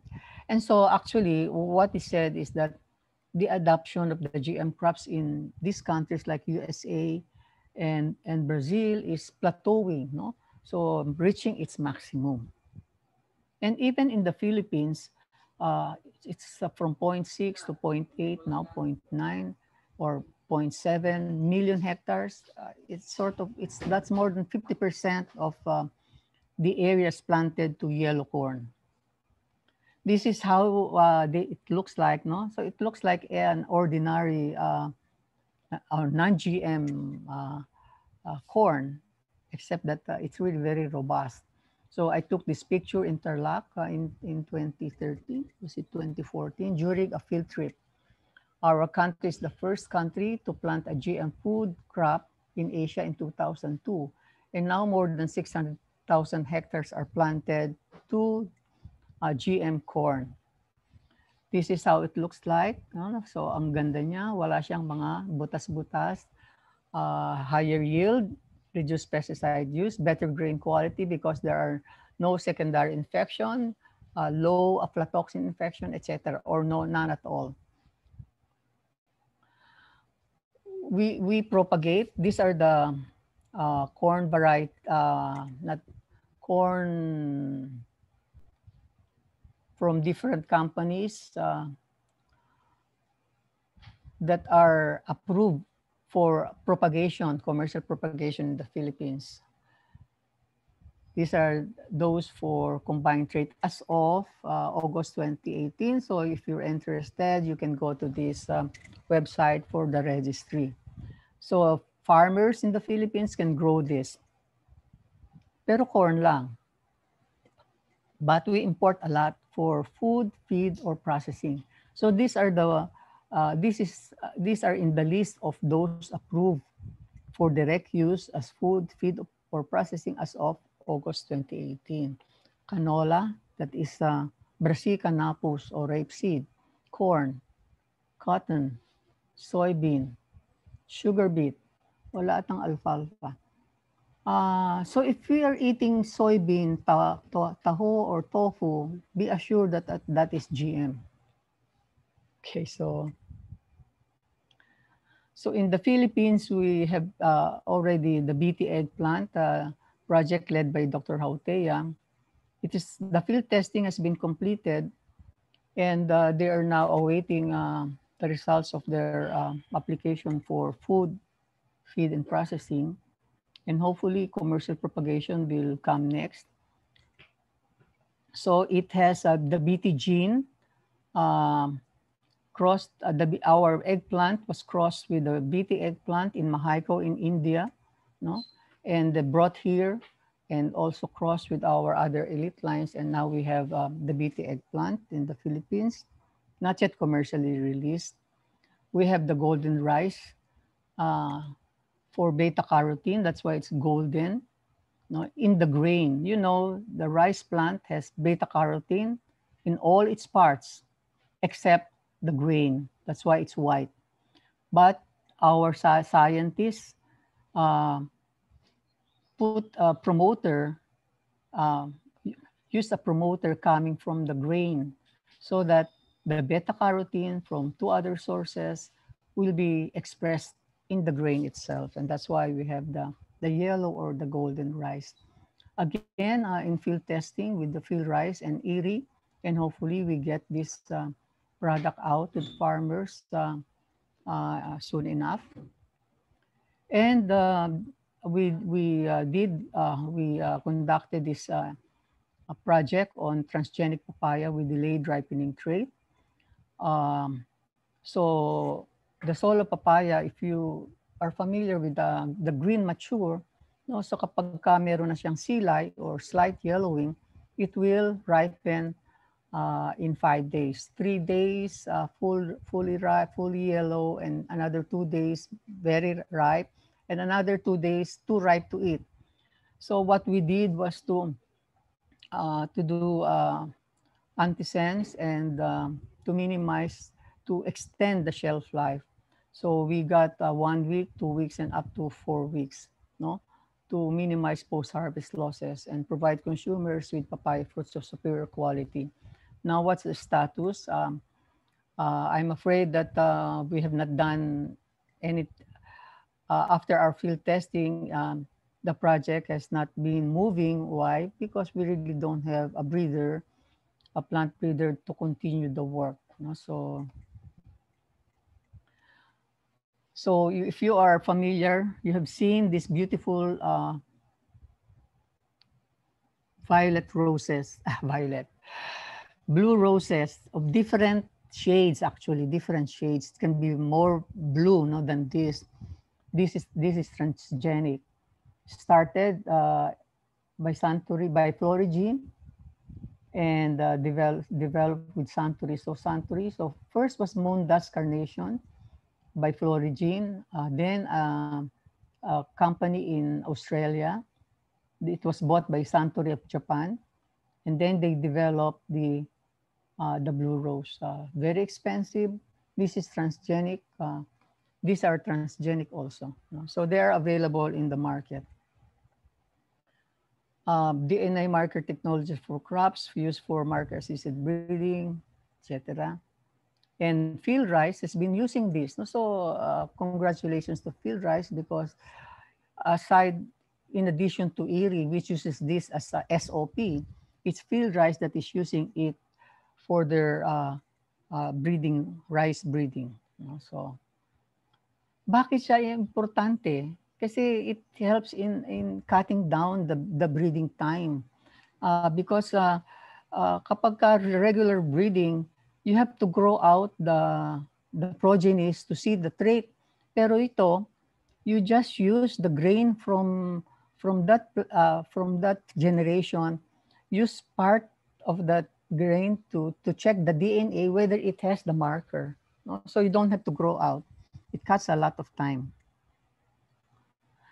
We have used DNA fingerprinting for banana cultivars using SSR markers, so we can distinguish the different saba cultivars of the Philippines.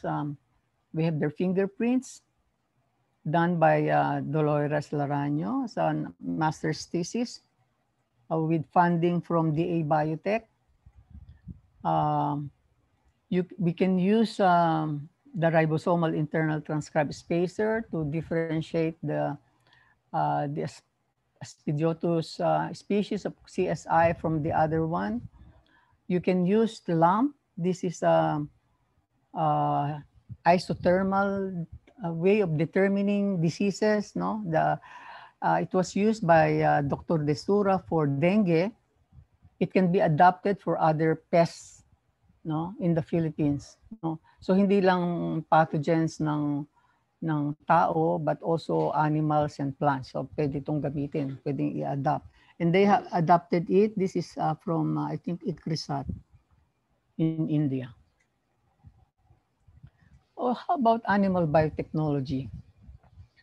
For improvement of strain or breed, health products, DNA marker technologies, vet med health products, diagnostic methods, and products.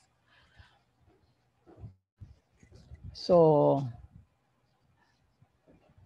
for improved traits, better environment, and gene farming. So I'm going to also discuss with you some of these. Although of course they are not agricultural products, but they use animals.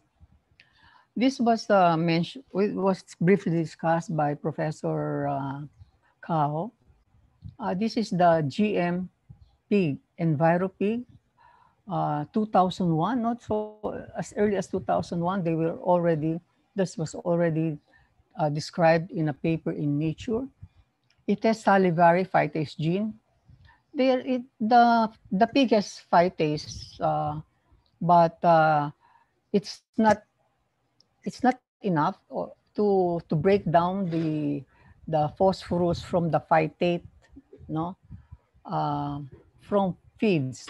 That's why uh, when it excretes a lot of the phosphorus in the urine and feces. But with the EnviroPig, that's why it's called environment friendly. It is a salivary phytase gene. The gene is expressed in the phytase is expressed in the saliva only, no, not in other parts of the animal. It hydrolyzes phosphorus from phytate.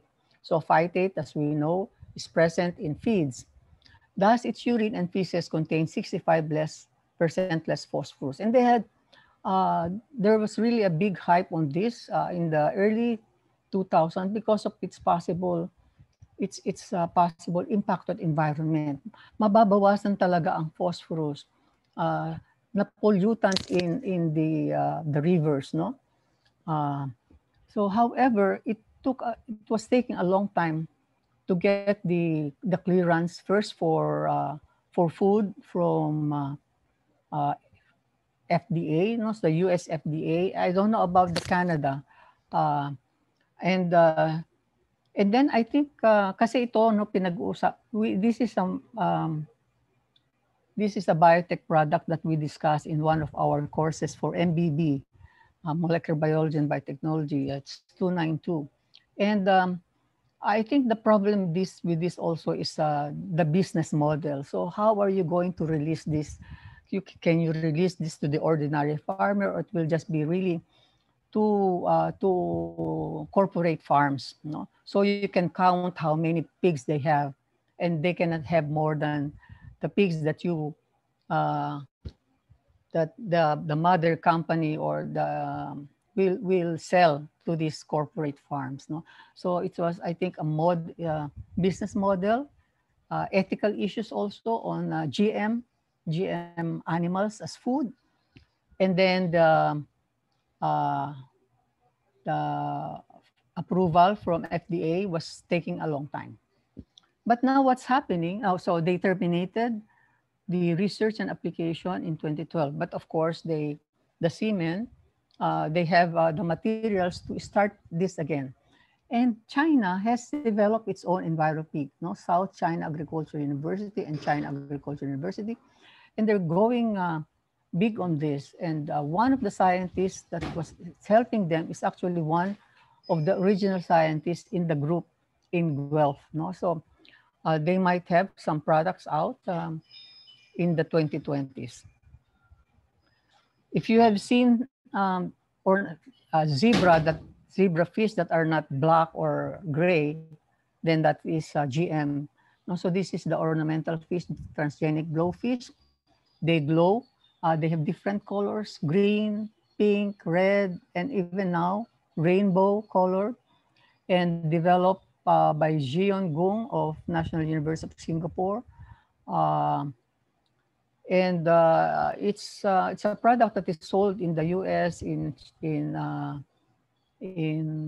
Taiwan, and here in the Philippines. So if you go to your favorite pet shop, you look out for the GM transgenic bluefish. And these are the products, the health products using animals. No? So animals um, like goats, the first one. The second one using rabbits. The third one using chickens. No, Atrin, an anti-clotting drug from GTC Biotherapeutics, so anti-clotting. So if a person uh, blood is always clotting, this is given to the person. The first biotech product produced in the milk of goats. No? So these are the goats that are reared in a uh, special building so that, well, the milk, they will be milked for the atrin. The other one is called Conestat alpha. It's a recombinant C1 esterase inhibitor and produced in the milk of rabbits for treatment of hereditary angioedema. So swelling of extremities, like, and then gastrointestinal tracts and upper airways. So 2010 and 2014, Europe and FDA, as well as Japan, South Korea. Kanuma, recombinant lysosomal acid lipase for the treatment of the deficiency, which can lead to build up of lipids in cells and can lead to liver and cardiovascular diseases. So ginagamit ito sa enzyme therapy, no? The enzyme LAL deficiency, the recombinant C1 esterase inhibitor, and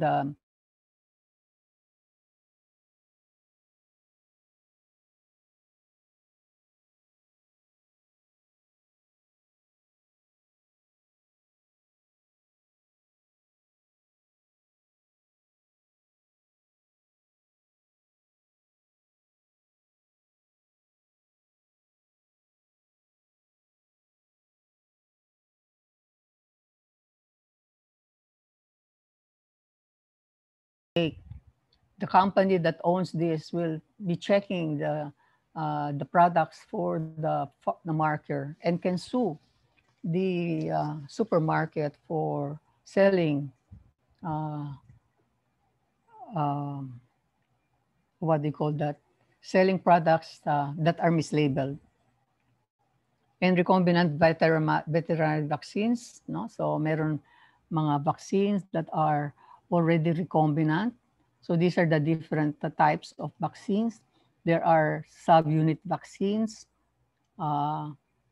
porcine, Newcastle disease, etc. No? So you are more familiar with this. They are recombinant vaccines for use on animals, no, for medical treatments of animals. But in biologics, not like the recombinant proteins for humans, like interferon, insulin, hindi pa siya na talagang nadidevelop for animals. And new biotechnologies like genome editing, applications in agriculture, we know that white button mushrooms will readily brown, no? So pag na-expose siya sa atmosphere, maya-maya yun, brown na siya. So 2016, they used gene editing. This reduced the formation of melanin. Also improved the shelf life of the mushroom. Of course, hindi siya nagba-brown eh. How did they do it? The mushroom has 6 polyphenol oxidase genes, no? So it's a cluster of genes, isozymes. Isa lang ang ni-knock out. So this is a knockout. So it was deleted or it was mutated and it reduced the enzyme's activity. Okay na siya. And then the other one is waxy corn. So meron na dating product na waxy corn, but this is even better. altered starch composition by using CRISPR deletion of one waxy gene. And these two products are not regulated by the USDA APHIS. Why? Because the gene editing constructs that were added, no, that were used, were not in the final product. Pagka wala sa final product yung ipinasok, they are determined as not regulated by the USDA APHIS. And I think you will learn more of this from our regulatory safety regulatory speakers in this workshop. And then there FAD 2KO soybean, high oleic acid and low linoleic acid. Soybean oil does with longer shelf life. Paano ginawa nila? Di ni-knock-out nila yung enzymes for oleic acid and linoleic acid synthesis. Directed deletion, but not, so there are enzymes there for this, but not enough to knock out all the oleic acid. Kasi what happened is that the linoleic acid decreased from 5, let me see, the oleic acid now is 5.04 versus 53.15 in the original. Oleic acid mas mataas siya versus 20.1 and 17%. So again, it's not regulated. How about genome editing of animals? There is only one that I found in the literature and the internet. This is the hornless bulls, no? So very ano pa to, in developmental stage. So recombinetics use talents to alter the gene responsible for the absence of horns, resulting in 2 hornless bulls. Yung isa, it's R6 calves which are raised on the University of California Davis Research Farm for further study. Now, the recombinetics sent this to US FDA for consultation on the suitability for human consumption, but a fragment of the plasmid sequence was found in the bull's DNA by FDA. So at that point, they stopped they withdrew their application for consultation. The project was terminated, but recombinetics continues to be developing livestock animals with various desirable traits. So if you want to know more, get more information, you can go to the website of recombinetics. And China is doing a lot of work on genome editing for human studies and animal models. Virus-resistant chickens, hardier pigs can withstand cold temperatures, fast-growing pigs to produce meat faster, disease-resistant pigs, pigs with more muscles, pigs with less fat. So that's how robust is the science and technology in China. The important topics in agricultural biotechnology are that that I will not be talking about will be biosafety regulation, very important, and social and ethical issues. And these are covered in the other lectures. And this is the timeline of biotech from the fermentation products that we are familiar with, from 4000 BC going to 500 to 1890s, 2000, no? So 1970s, recombinant DNA technologies. So you can see how fast from 1970, science and technology have advanced up to the present time. No? So exponential na ito. And we should be ready and capable of not only adapting, but also getting into the development of these products, as well as getting them in the commercial stage, because it's very important that we have our biotech products, our bio industry to be further developed and strengthened. No? So with that, I conclude my talk on the scope of agricultural biotechnology. Thank you for your for listening.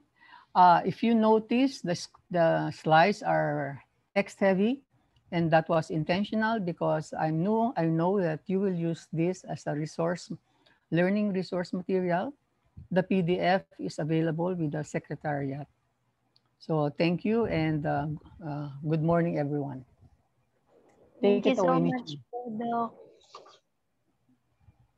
Thank you so much, Dr. Mendoza, for your informative presentation, and our participants surely understand the genome editing tools, which enables editing parts of the genome wherein we do genetic engineering, applications of recombinant DNA technology, agri-biotech products developed using DNA markers, transgenic animals improve traits for production, and others. Thank you so much po, Doc. Welcome. Yes. So since Dr. Mendoza has other important matters to attend, Dr. Mendoza is now entertaining questions for coming from the participants for the open forum. And you may now send your questions on the chat box down below po. So yun po. Since may pupuntahan po si Dr. Mendoza, kung may mga tanong po kayo, pwede na po nating i-entertain yung mga questions para sa presentation po ni Doc. And with that po, I would like to introduce our moderator for our open forum. Our moderator is a graduate of Bachelor of Science in Biology, major in Microbiology at Central Luzon State University, and obtained his master's degree in Environmental Science at the same university. Afterwards, he pursued his PhD in Plant Molecular Biology and Genetics Agrobiological Sciences at the United Graduate School of Agricultural Sciences, Iwate University, Morioka City, Iwate, Japan. He was likewise awarded the Fulbright Advanced Research Scholarship Program of the Cornell University, Ithaca City, New York, USA. He is a productive researcher who has authored and co-authored of several international scientific research publications. And he is currently working as head of Molecular Biology and Biotechnology Laboratory and Associate 5, Professor 5 at the Department of Biological Sciences, College of Science, Central Luzon State University. Let us all welcome Dr. Jerwin R. Uldan, our moderator for today's open forum. Morning po, Doc.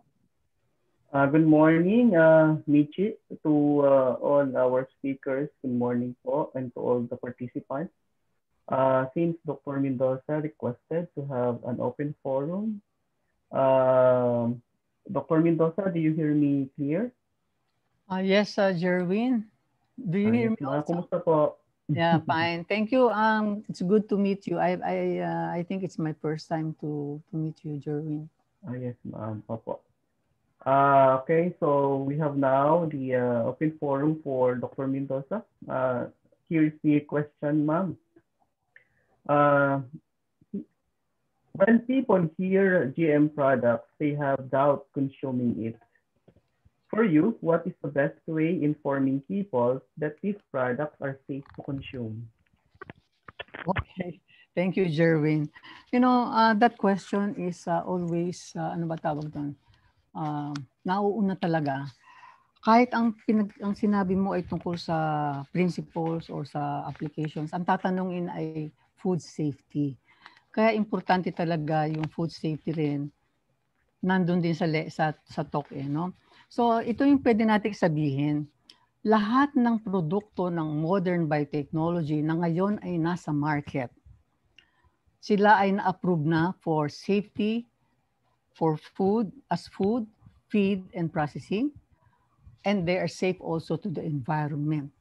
Hindi sila itatanim at maipagbibili kung wala silang safety approval from the regulatory system of the country. So ang ating country was first in this regard. 1990s, nagsimula na tayo. And we have and I'm very proud of it, a very robust ang aking favorite term, sa biosafety system, biosafety regulatory system. Medyo masyado nga lang silang mahigpit, pero dahil mahigpit sila, assure tayo na yung produkto na lumalabas na a-approve sa atin ay safe for food, feed, and processing. So I think yun ang pwede nating sabihin na aprobado yan for food safety. No? So kapag kinain natin, hindi tayo makakasakit, hindi sa environment din, wala din siyang problema. Siguro Jerwin, siguro yun na lang. Okay, ma'am. Thank you po. So, ito po yung next question. How molecular biology can help or aid in fast-tracking breeding activities in terms of animal improvement?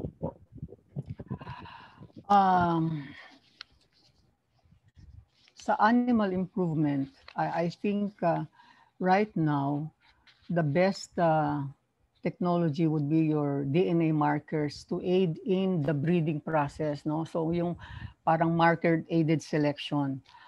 So yung using the markers, you can now see even maliliit pa yung progenies, makikita mo na kung ano yung traits na, kung ano yung genes nila doon.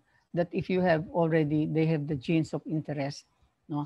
Parang probably more people are familiar with the use of DNA markers for breeding or of crops. Ginagamit din ito sa breeding ng animals kasi mas mahirap na ang sa animals, mas matagal. Ang gamit ng advanced molecular techniques for breeding, no? So yung like genetic engineering and gene editing, medyo malayo pa tayo doon talaga. Kasi like yung EnviroPig, no? Na 2001, it was already published in Nature, and 2009, they were hoping that it could have a release in the US and in Canada. But unfortunately,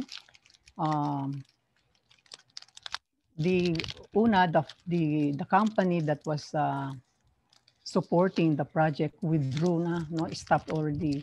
Why?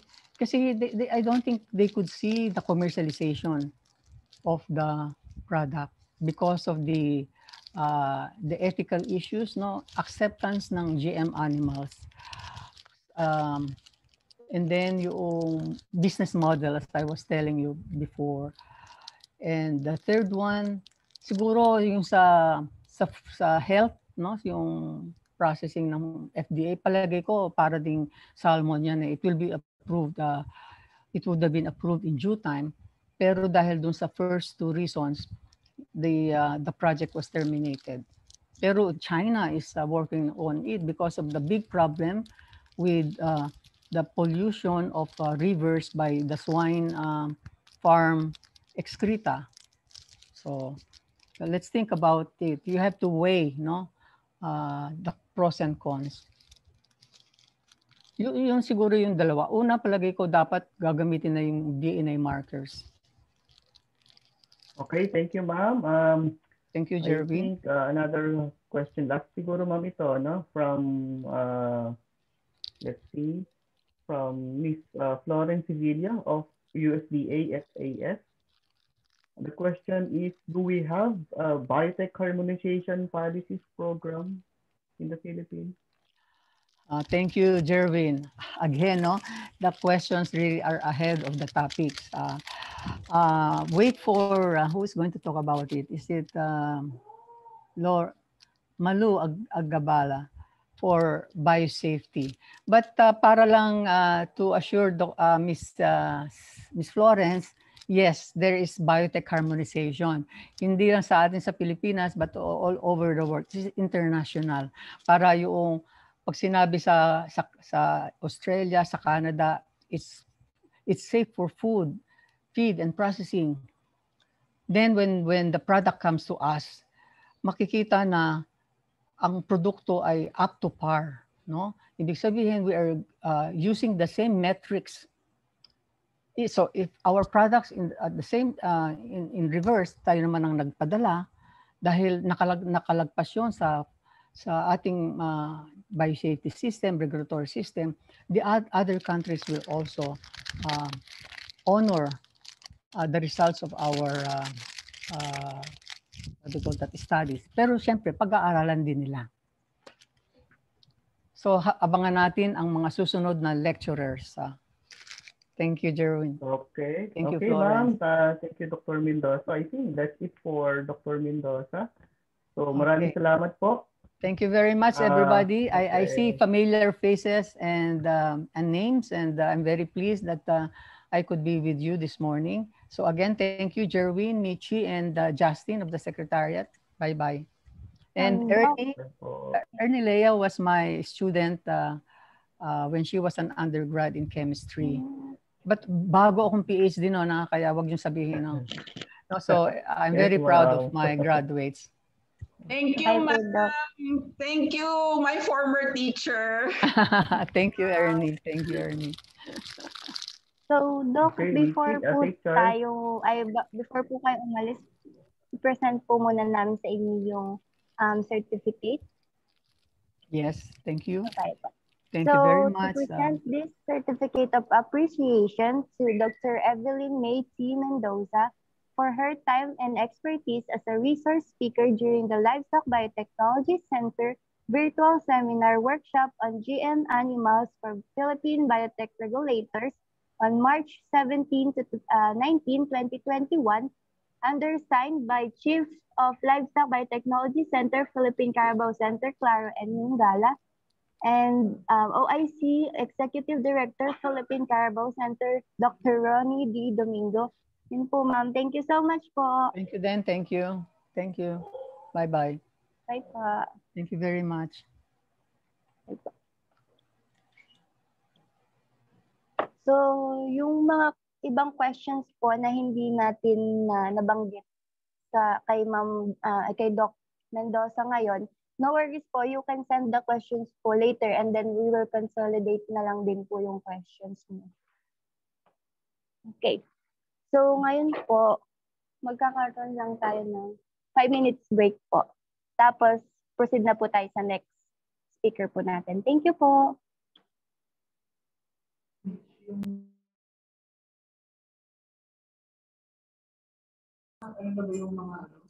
Hello, good morning everyone. Habang nagbe-break po tayo for 5 minutes, okay? I'm Louis Baliga, LBC staff and co-host of Ms. Mitch Bondo.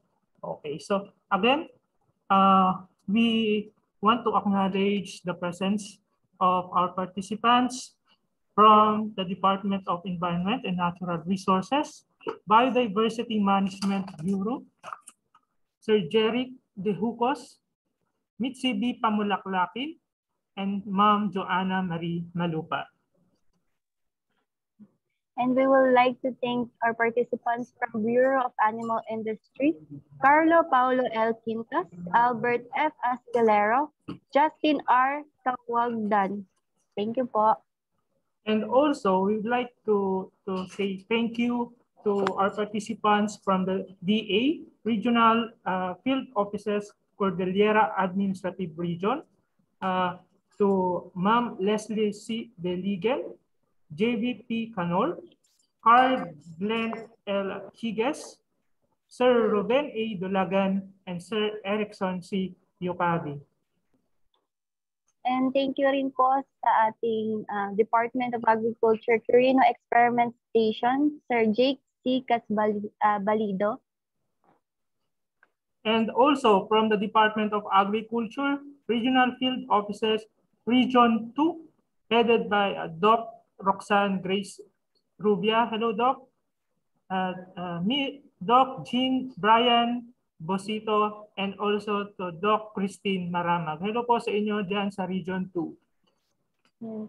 And from DA Regional Field Office 5 din po, thank you to Sir Fermin C. Rabusa Jr., Josefina Ulep Banyadera, Rosela Asico Tenerife. Thank you po. And also, we would like to say thank you to DA RFO Region 12, Sir Neil C. Doughton, Miss Sheena May Hulabar, and Sir Hubi Naor C. Moscoso. Thank you rin po sa DARFO 8, Renato P. Distrajo, Arlene Grace F. Mercado, Gary R. De Asis, Lyndon Jake C. Canas. Thank you po. And also, maraming salamat din po sa ating po mga participants from the Department of Health Biosafety Committee, so to Sir John Carlo Malabad, and also from the Food and Drug Administration, Sir John Mark G. Tan. Thank you rin po sa DARFO2, Nueva Vizcaya Experiment Station, si Sir Joshua po. Thank you po. And also, we would like po to acknowledge po the presence from the United States Department of Agriculture, Foreign Agriculture Service, U.S. Embassy Manila, Sir Florence M. Sevilla, and to Sir Ryan G. Bedford. And syempre po sa ating pong mga participants from the DA Biotechnology Program Office, maraming salamat po sa inyong lahat dyan sa DA-BPO. And also from here sa PCC, Philippine Carabao Center, thank you so much po. From the ISAA and also from the NRCP Division 13. Maraming salamat po sa inyong lahat.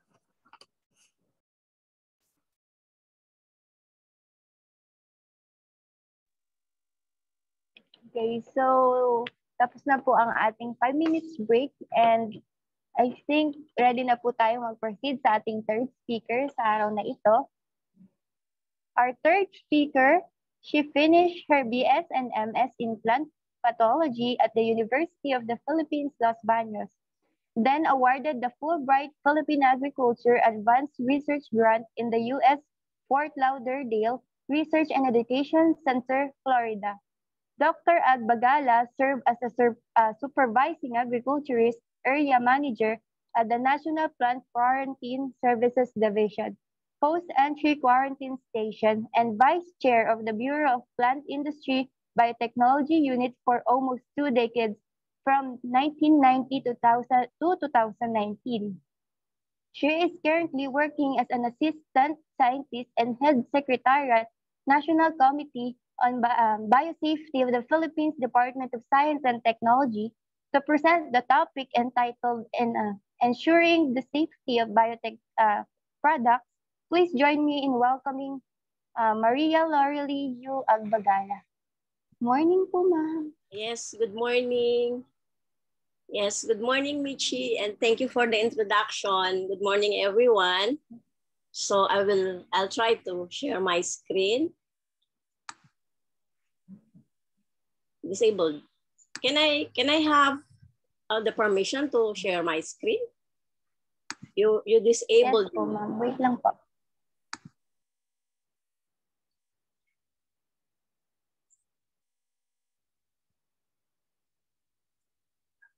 We have two very excellent presentations before from Dr. Cao and from Dr. May. Okay. Share. So, can you see my screen? Yes, ma'am. Okay na po. Okay. So I was actually requested to present the topic on ensuring the safety of biotech products. And actually, I'm sure most of you here have already seen this presentation a number of times, a lot of times. And I've just actually included some topics that you have requested me to include in the presentation. So maybe some of the topics here have already been discussed by Dr. Cao and by Dr. Mendoza. So next. So you would ask why we need to regulate biotech products. Well, it is important that the technology is approved as safe for humans, animals, and the environment. And it is also recognized that any new technology can create doubt and mistrust to the public and also to the consumers. So to forestall that doubt and to in part ensure consumer acceptance, strong regulation based upon an internationally recognized approval process is necessary to a more efficient commercialization of GM plants, animals, and their products. And if you must know, the Philippines was the first country in the ASEAN region to develop a biosafety system. And it all began in 1987 when scientists from the University of the Philippines in Los Baños, the International Research Institute, and the Department of Agriculture constituted themselves into an ad hoc committee on biosafety. And this ad hoc committee lobbied. So they really lobbied before the national government for the formulation of a national policy on biosafety and the creation of a technical body to draft guidelines that would ensure that experiments where genetic manipulation is involved do not pose unacceptable risk to human health and the environment. And so actually these efforts and policy initiatives of the scientific community subsequently led to the creation of the National Committee on Biosafety of the Philippines. In October of 1990, former President Corazon Aquino issued Executive Order 430 constituting the NCBP. And this is a multidisciplinary interagency scientific and technical advisory committee tasked with undertaking the study and evaluation of existing laws, policies, and guidelines on biotechnology and recommending measures for its effective utilization and prevention of possible harmful effects on the environment. And following the issuance of EO 430, the Philippine Biosafety Guidelines for Contained Use of GMOs was released in 1991. It's 11 o'clock. Followed by the Planned Release Guidelines for GMOs and potentially harmful exotic species in 1998. Then in July of 2001, the Policy on Modern Biotechnology was issued by then President Gloria Macapagal Arroyo, advocating for the promotion of safe and responsible use of modern biotechnology and its products. Then the following year, the Department of Agriculture Administrative Order number 8 was issued, and this governed the rules and regulations for the importation and release into the environment of plants and plant products derived from modern biotechnology. And it also transferred the decision-making process and monitoring of field trials to commercial propagation to the Department of Agriculture, Bureau of Plant Industry. Then in 2006, our National Biosafety Framework was developed through EO 514. It is a combination of policy, legal, administrative, and technical instruments developed to attain the objective of the Cartagena Protocol on Biosafety. And it also expanded its membership to include other departments and other sectors of society. And it also delineates the responsibilities of regulatory agencies involved in GMO regulations with regard to risk assessment. And finally, in April of 2016, the Joint Department Circular was approved and signed by the Secretaries of the Department of Science and Technology, Agriculture, Environment and Natural Resources, Health, and Interior and Local Government. And the JDC was drafted in response to the nullification of the DAA 08 by the Supreme Court last December 8 of 2015. And this Joint Department Circular sets out the rules and regulations for the research and development, handling and use, transboundary movement, release into the environment, and management of genetically modified plant and plant products derived from the use of modern biotechnology. And until today, there is no specific laws enacted to regulate the biosafety of GMOs. However, there is a pending bill filed at the House of Representatives, the House Bill number 3372, and this is an act promoting safe and responsible use of modern biotechnology and establishing the Biotechnology Authority of the Philippines. So NCBP is considered as the highest biosafety policy making body, and it is conferred with authority and functions to undertake the following mandates, and that is to set scientific, technical, and procedural standards on biosafety, coordinate and harmonize interagency and multi-sector efforts to develop biosafety policies, act as a clearinghouse for biosafety matters, and oversee the implementation of the National Biosafety Framework. So what you see in your screen is the structure of the NCBP. So it is under the Department of Science and Technology, and it has as its members the Departments of Agriculture, Environment and Natural Resources, Health, the ILG, DTI, and the Department of Foreign Affairs. And these departments are mandated to implement the National Biosafety Framework. And NCBP also houses the Biosafety Clearinghouse, which is the depository of all information on genetic modified organism. And under our existing framework, these government agencies have clearly defined roles in the implementation of our biosafety regulations. We have the DANR, which evaluates the environmental risks and impacts of application for field trial, for commercial propagation, and for direct use.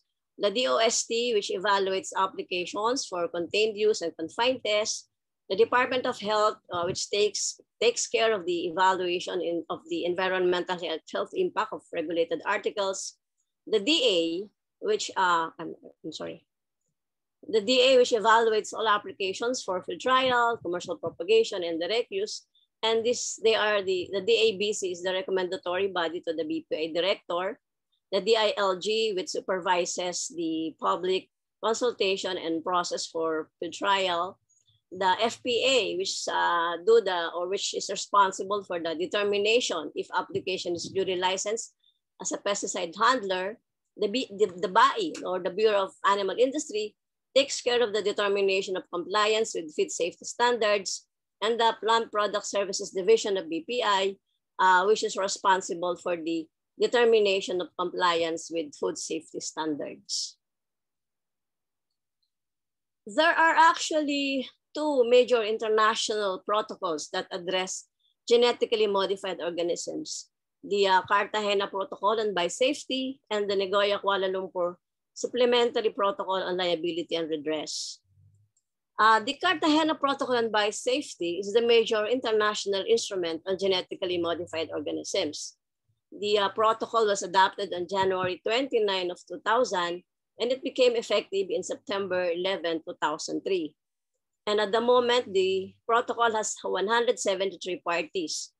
And the primary objective, or the protocol, is designed to protect both the biological diversity and human life from any adverse effects of organisms modified by modern biotechnology. And the Philippines became party to the protocol when the Philippine Senate ratified the Cartagena on October 5, 2006, and it came into force on January 3 of 2007. The Nagoya Kuala Lumpur Supplementary Protocol on Liability and Redress, on the other hand, provides international rules and procedures on liability and redress for damage to biodiversity resulting from living modified organisms. It was adopted in October of 2010, and as of the moment, it has 41 parties, and it entered into force March 5 of 2018. And the Philippines is actually not yet a party to the protocol. Okay, all LMOs which may have adverse effects on conservation and sustainable use of biological diversity, taking also into account risks to human health, are covered by the protocol. And the AIA, or the Advanced Informed Agreement Procedure, is the central mechanism for regulating the transboundary movement of LMOs.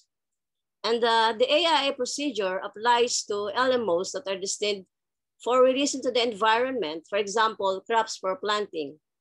The AIA defines the mandatory procedures to be applied to the first transboundary movement of an LMO for intentional introduction into the environment. And so this procedure requires that prior to the first intentional transboundary movement of a specific LMO, the importing party be notified of the proposed movement, receive information about the LMO and its proposed use, and have the opportunity to decide whether the import should be allowed and on which conditions. So in other words, the AIA procedure mainly involves a four-step process. First is the notification by the exporter, and then second is the acknowledgement of receipt by the importing party, the decision procedure, and the review of decisions by both parties. And actually this one good example of this is when an applicant or company applies for importation of a certain GM product. Like they would file an application, like for example, at BPI, at the quarantine, and then the quarantine would be conducting a risk assessment for this regulated article applied for importation. And all the information given will be coming from the exporting country. But actually all these GM articles or GM products have already undergone risk assessment by the technical experts for food safety and environment before they can be applied for importation for direct use.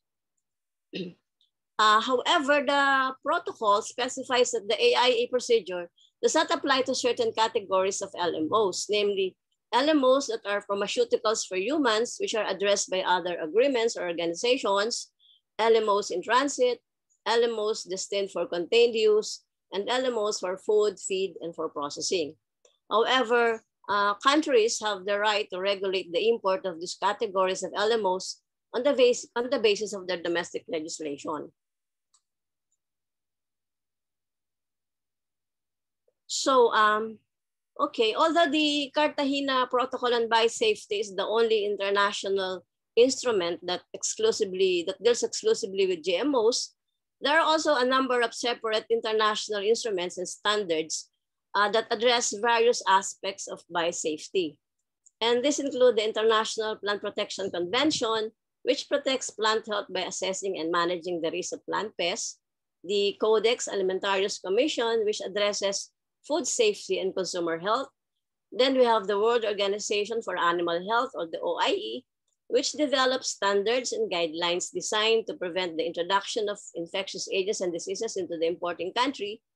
The World Trade Organization agreements, such as the Agreement on the Application of Sanitary and Phytosanitary Measures and Technical Barriers to Trade Agreement, which contain provisions that are relevant to biosafety, and the OECD, or the Organization for Economic Cooperation and Development, which undertakes harmonization of international regulations, standards, and policies. So in that note, being party to the protocol, we are expected to implement its provisions, and that it is through the National Biosafety Framework.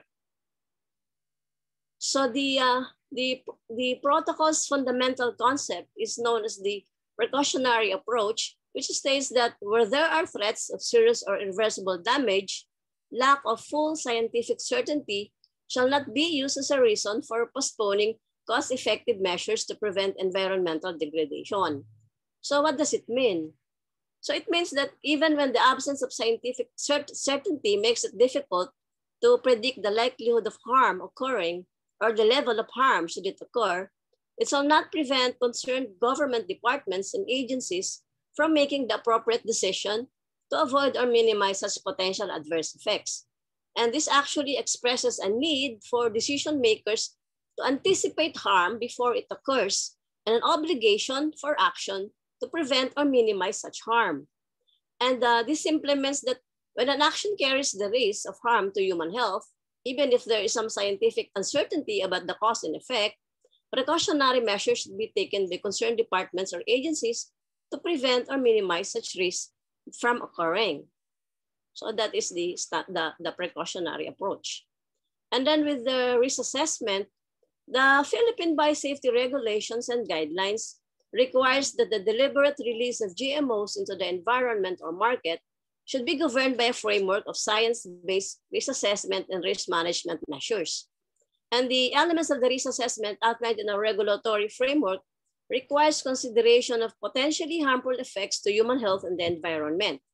And it requires that decisions be based on risk assessment that are undertaken in a scientific manner based on recognized risk assessment techniques, taking into account scientific guidelines developed by relevant international organizations. Well, the Philippines is one of the early developing countries that has commercialized GMOs.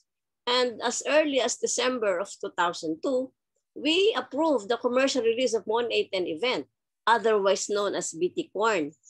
And strict adherence to scientific and evidence-based risk assessment characterized the Philippine risk assessment framework, both for single and multiple traits in the approval of GMOs for contained use, for field trials, for commercial release, and for direct use as food, feed, or for processing. And also, the Philippines recognizes that genetic engineering has the potential to help increase production and productivity in agriculture, forestry, and fisheries. However, we're also aware of the concern about the potential risk posed by certain aspects of modern biotechnology.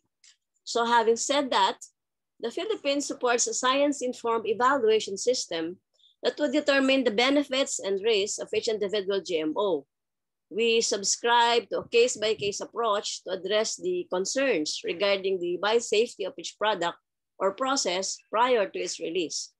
We evaluate the possible effects on biodiversity, the environment, and food safety, and also the extent to which the benefits of the product or process outweigh its risks are also being assessed. So our evaluation process also takes into consideration the experience gained by national regulatory authorities in giving clearance to such products. And we have careful monitoring of the post-release effects of these products and processes, which is also in place to ensure that their continued safety to humans, animals, and the environment. Access to information. So under the biosafety framework, concerned departments and agencies are required to disclose all information on GM applications in a prompt and timely manner, subject to reasonable limitations to protect confidential information. However, concerned agencies may also refuse in declaring the confidentiality of such information if it is necessary to effectively conduct a scientific risk assessment. And also such departments and agencies may require applicants to provide the information directly to concerned stakeholders. Then we have the Biosafety Clearinghouse. The information sharing mechanism under the protocol is through the Biosafety Clearinghouse administered by the Secretariat of the Convention. It was established to facilitate the exchange of scientific, technical, environmental, and legal information on GMOs and to assist members to implement the protocol.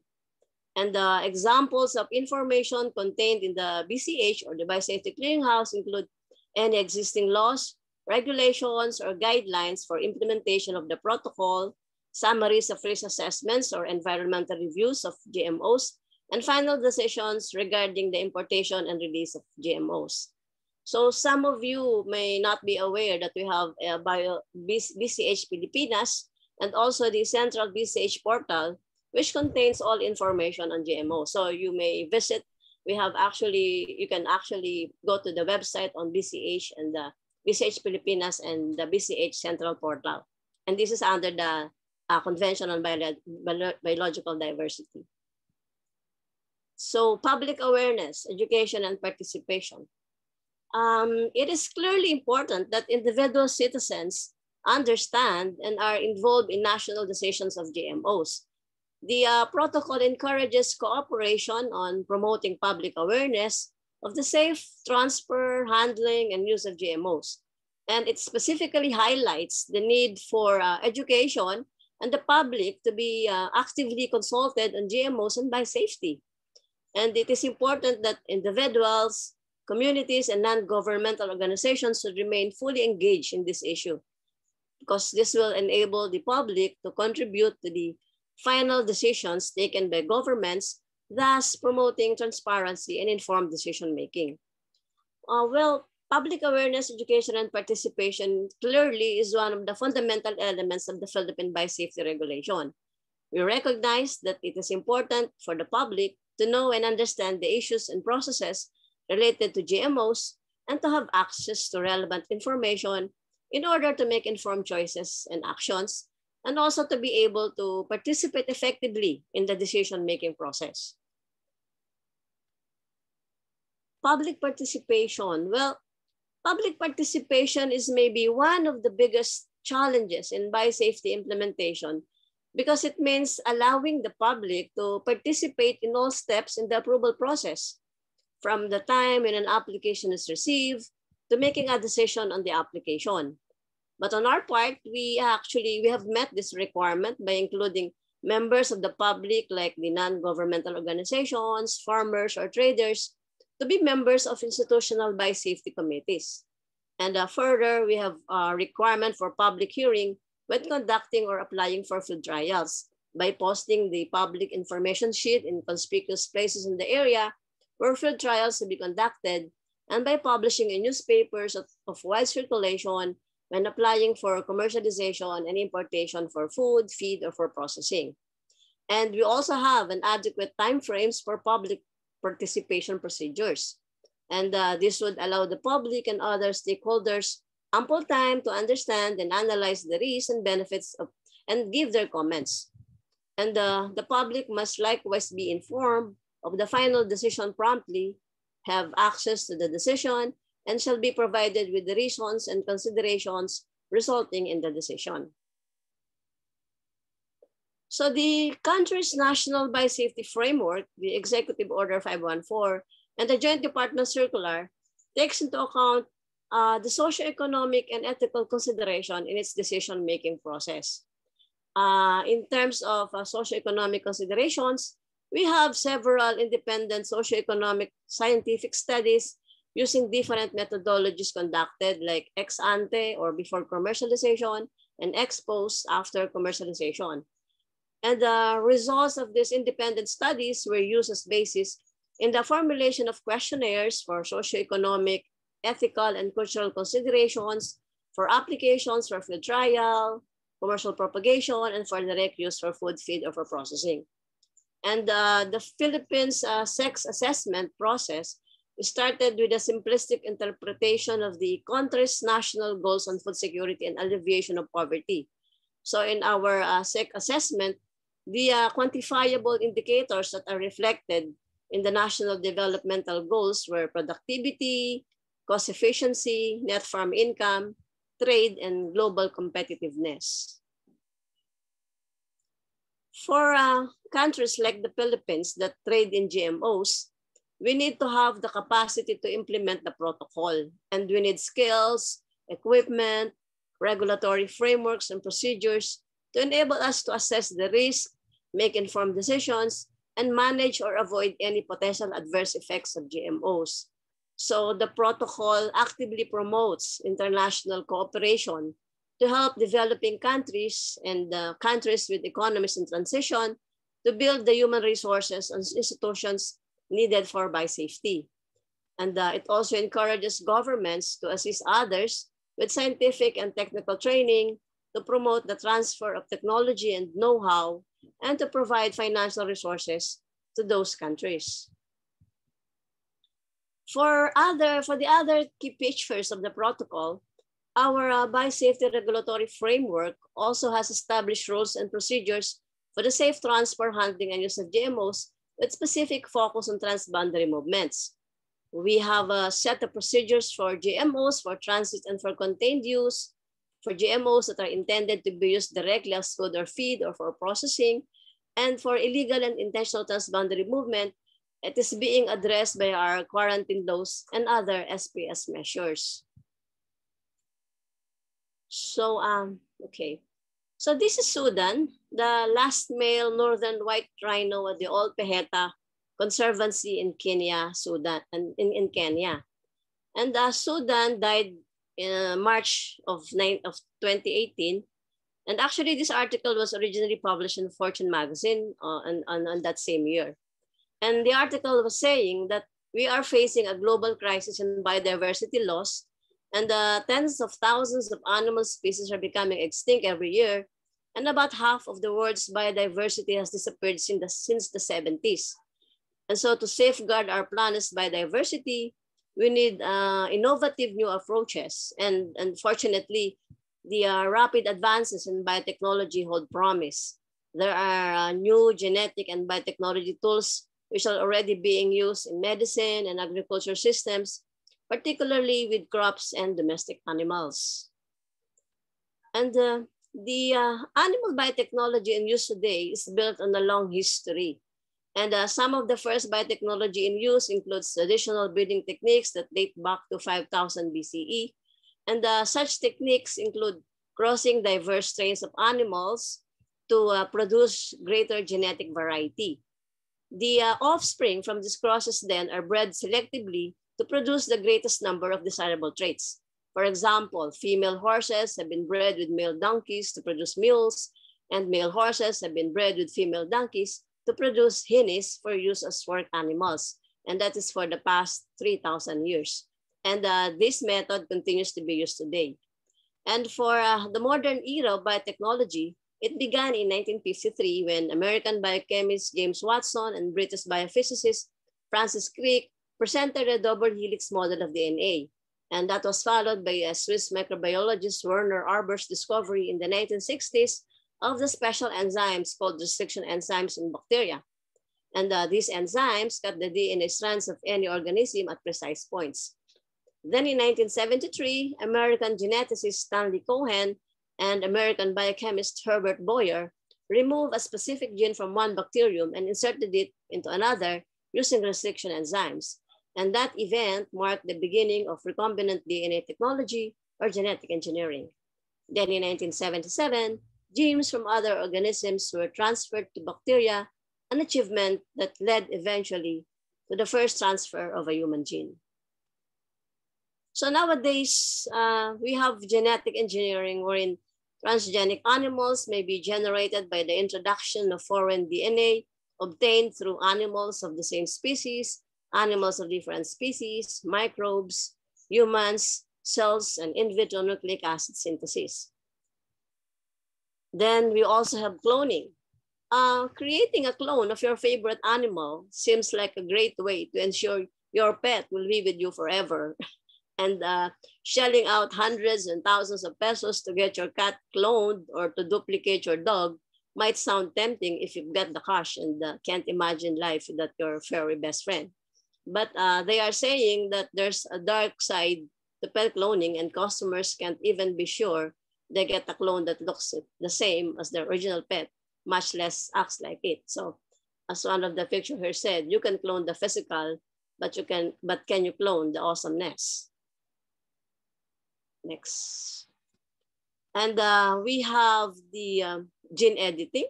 And these are techniques that these are techniques used for altering the genetic material of plants and animals. And actually this has been discussed very extensively by Dr. Mendoza in her presentation. But one example of this gene editing is the use of gene knockout technology to inactivate or knock out a specific gene.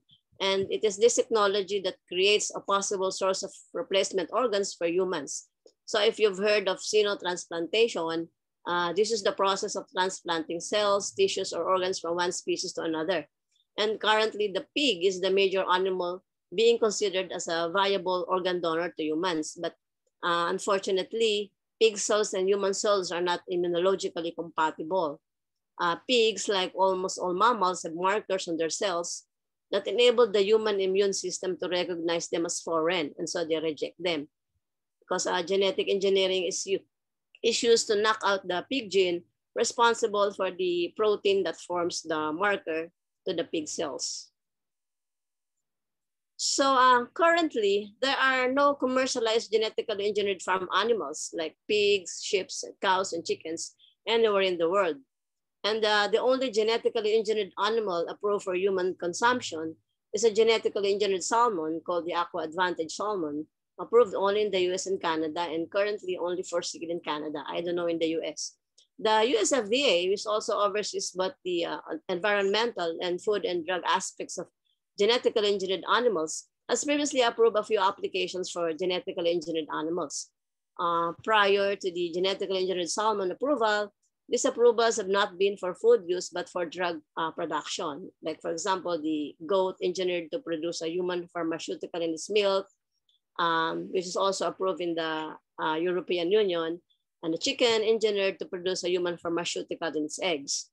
Then in 2003, the FDA decided that a novelty genetically engineered fish, which is they called glowfish, marketed as a pest, was not a food or drug, and so no reason to regulate this particular fish, as the glowfish did not pose any more threat to the environment than their unmodified counterparts. So what do you think? If you're the regulator, Are you going to approve these GM products here in the Philippines? So if you answered yes, why? And if no, why not? However, there are actually several other types of genetically engineered animals which are either under consideration or under development. And this include more genetically engineered farm animals to produce for particular drugs or pharmaceuticals, other species of fish, like for example, trout. And I've heard actually there's already a GM tilapia. I'm not sure, but again, we have genetically engineered animals for research purposes, animals that have been genetically engineered to be sources for cells, tissues, or organs for xenotransplantation, novel genetically engineered pets similar to glowfish, for example, micropigs or koi carp engineered with altered size, patterns, and colors. The extinction animals or those animals nearing extinction are being created through genetically engineering, like for example, genetically engineered pigeons, which are designed to be similar to extinct passenger pigeons, and mosquitoes that have been genetically engineered to be self-limiting, like for example, in that offspring for the offspring not to reach the adulthood in order to reduce populations of mosquitoes. And for mosquito, pilot projects by a company called Oxitec have taken place in Brazil, Panama, and the Cayman Islands, although the trial in the Cayman Islands has ceased because it was not successful in reducing the size of the mosquito populations.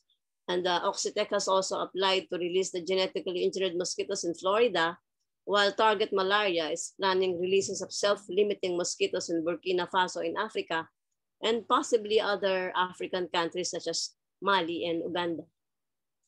While for gene editing for farm animals, these are actually mainly focused into three categories, like increased yield, increased cost effectiveness in raising animals, and changes in the composition or nutrition, like for example, of the milk, meat, or eggs. And some examples of these are super muscly cows, sheep, goats, and pigs to produce a higher yield of meat per animal, increased wool and hair in sheep and goats. And then gene-edited animals for increased effectiveness include hornless cattle, pigs resistant to different diseases like the porcine, reproductive, and respiratory syndrome virus, the African swine fever, or the transmissible gastroenteritis virus. And we have cows with human genes inserted into them to increase antibacterial properties of their milk, reducing susceptibility to mastitis, and cows with increased resistance to tuberculosis.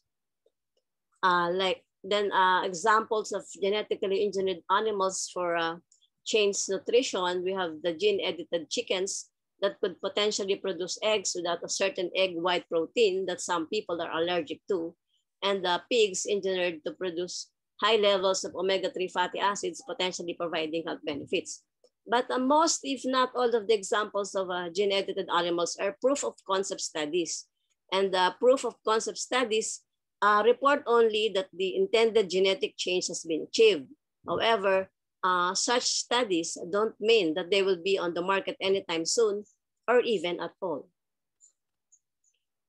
So while there are numerous potential benefits of animal biotechnology, there are still several areas of concern that exist around the use of biotechnology in animals. And the concerns surrounding the use of animal biotechnology include the unknown potential health effects to humans from food products created by transgenic or cloned animals, the potential effects on the environment, and the effects on animal welfare. For the environment, escape, survival, and gene flow into wild populations were identified as major concerns. And to illustrate the potential environmental harm, consider that if transgenic salmon with genes engineered to accelerate growth were released into the natural environment, they could compete more successfully for food and mates than wild salmon. There's also a concern that genetically engineered organisms will escape and reproduce in the natural environment. And it is also feared that existing policies, that existing species could be eliminated, thus upsetting the natural balance of organisms. So to assess the risk of these environmental harms, many more questions must be answered, such as what is the possibility the altered animal will enter the environment? Will the animal's introduction change the ecological system? Will the animal become established in the environment? And will it interact with and affect the success of other animals in the new community? And because of the many uncertainties involved, it is challenging to make an assessment. And then for food safety, the main question posed about the safety of food produced through animal biotechnology for human consumption is it safe to eat? But answering that question isn't simple. Other questions must be answered, such as what substances expressed as a result of genetic modification are likely to remain in food. And there are 3 specific food concerns: allergens, bioactivity, and the toxicity of unintended expression products. The potential for new allergens to be expressed in the process of creating foods from genetically modified animals is a real and valid concern because the process introduces new proteins. While food allergens are not a new issue, the difficulty comes in how to anticipate this adequately because they only can be detected once the person is exposed and experiences a reaction. And another food safety issue is bioactivity. Will putting a functional protein like a growth hormone in an animal affect the person who consumes food from that animal? But so far, there's no genetically engineered related adverse human health effects that have been documented. And there are also others who said that animals genetically engineered for non-food products like pharmaceuticals or replacement organs might be of concern if such animals entered or affected the food supply. And what about consumer and social acceptance? They said that technology that was already controversial in a crop is perceived as even more problematic when applied to sentient organisms such as farm livestock. And societal concerns such as animal welfare suggest that many people are likely to have even more concerns about genetically engineered animals than for genetically engineered crops, and are likely to reject genetically engineered animals on ethical and welfare reasons. And as for labeling, whether products generated from genetically engineered animals should be labeled is another controversy surrounding animal biotechnology. If a product of animal biotechnology has been proven scientifically safe for human consumption and the environment and not materially different from similar products produced via conventional means, it is unfair and without scientific rationale to single out the product for labeling solely because of the process by which it was made. And on the other hand, those in favor of mandatory labeling argue that labeling is a consumer right to know issue. They say consumers need full information about the product in the marketplace, including the processes used to make those products, not for food safety or scientific reasons, but so they can make choices in line with their personal ethics. And looming large in the ethical debate are questions about whether genetic modifications, cloning, and other technologies stress animals unnecessarily and subject them to higher rates of disease and injury and can cause or haste death. Because some aspects of gene transfer and cloning have the potential to create infectious disease hazards and or impaired reproduction. And they say that typical genetic engineering procedures require surgery on the recipient female so that genetically engineered embryos can be implanted and can grow to full term. And many of the embryos that undergo genetic engineering procedures do not survive. And of those that do survive, only a small proportion, like between 1 to 30%, carry the genetic alteration of interest. So this means that large numbers of animals are produced to obtain genetically engineered animals that are of scientific value, and this contradicts the efforts to minimize animal use. For unanticipated welfare concerns, these include the production of cloned animals with developmental abnormalities, and other concerns like concerns over intellectual property and patenting of created animals or the techniques used to create them. And what about implications to veterinarians? Like, well, it is important for veterinarians to be informed, to inform themselves about any special care and management required by these animals. And the societal concerns such as animal welfare suggest that many people are likely to have even more concerns about genetically engineered animals than genetically engineered crops. And this suggests that they are likely to reject genetically engineered animals on ethical and welfare grounds, regardless of their trust in the regulatory system to address food safety and environmental concerns. And could the introduction of a few genetically altered or cloned super species bring too much genetic uniformity, like for example, to herds? As genetic diversity declines, herds could be more susceptible to diseases, leading to large production losses and much heavier use of antibiotics and other animal drugs to treat them. And for trade issues, any exports or imports of the products of animal biotechnology would presumably encounter a wide spectrum of foreign regulatory regimes, like, for example, in terms of testing and labeling. So true to what they say, countries have different approaches for the same problem. So these are actually all the concerns on genetic biotechnology in animals. And when it comes to regulation of animal cloning, transgenesis, and gene editing, a few numbers of countries already have a regulatory framework for GM animals. Like for example, in EU, animal cloning is prohibited, and the European regulation of GM animals falls under the Directive for Environmental Release of GM Organisms. And in addition, placing on the market of food derived from GMO is also regulated.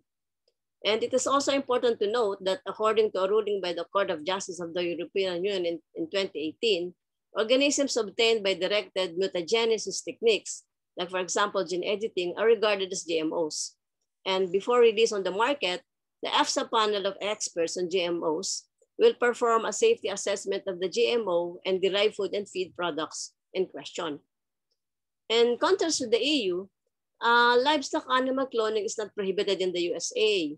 The US Food and Drug Administration issued guidance and risk management plans for industry for the use of animal clones. And the regulation in the USA specifies that according to Article 201 of the Federal Food, Drug, and Cosmetic Act, the intentional alteration of animal genomes is deemed a new animal drug and therefore requires a new animal drug application to be filed with and approved by the FDA. The FDA will perform a food safety assessment to evaluate whether food products derived from the GM animal are safe for human consumption, and furthermore, an environmental safety assessment, which complies with requirements of the National Environmental Policy Act, is performed by the FDA to evaluate the environmental impact of the genetically altered animal. While in Canada, any food product that is deemed to be novel or food products that contain a novel genetic trait through either transgenesis or gene editing will require a pre-market safety assessment. Health Canada will perform the safety evaluations according to the Food and Drugs Act on a case-by-case basis. And genetically altered animals will also require further evaluation according to the Canadian Environmental Protection Act. And although animal cloning is permitted in Canada, Health Canada rules that products from animal clones as well as their progeny are deemed to be novel foods and therefore are subject to the Food and Drug regulations and to a pre-market safety assessment. While in Argentina, the National Food Safety and Quality Service, or SENASA, is responsible for the assessment of novel food products entering the market. Before release on the Argentinian market, GMOs are required to be evaluated by the National Advisory Committee on Agricultural Biotechnology. This is a multidisciplinary advisory agency that assesses new GMO events on a case-by-case basis, considering their impact on the environment, as well as the risk to human and animal health. And SENASA is also responsible for the evaluation of the biosafety of food products derived from GMOs for consumption by humans and animals.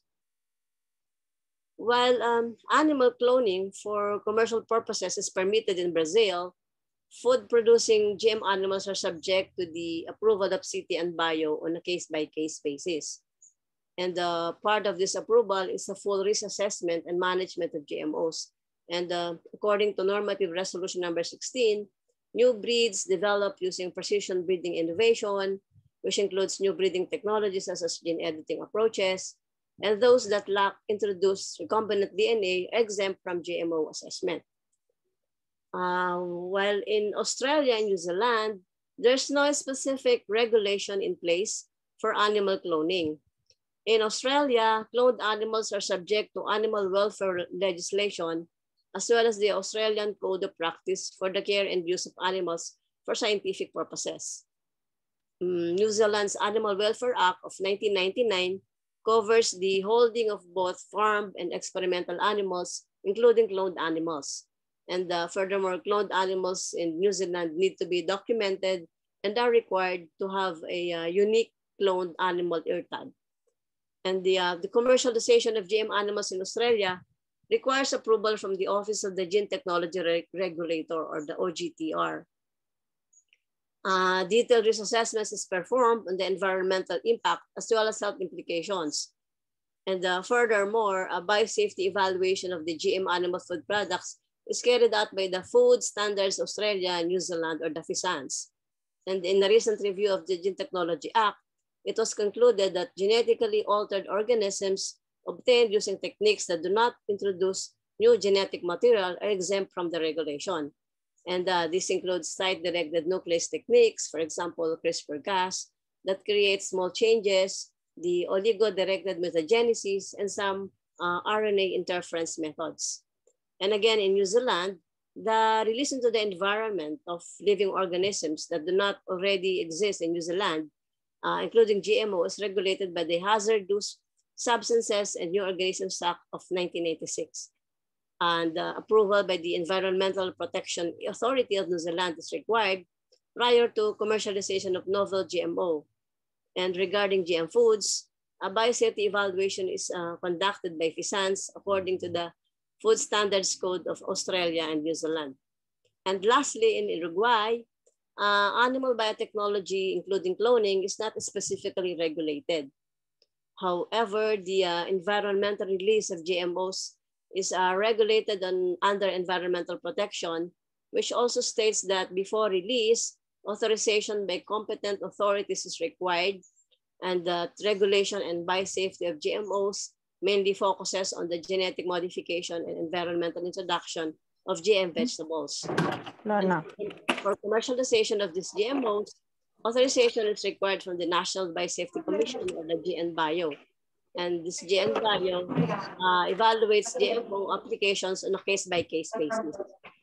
And together with the Ministry of Agriculture in Brazil, Paraguay, Chile, and Argentina, Uruguay signed a declaration in favor of the application of gene editing at the ministerial meeting of the Southern Agricultural Council.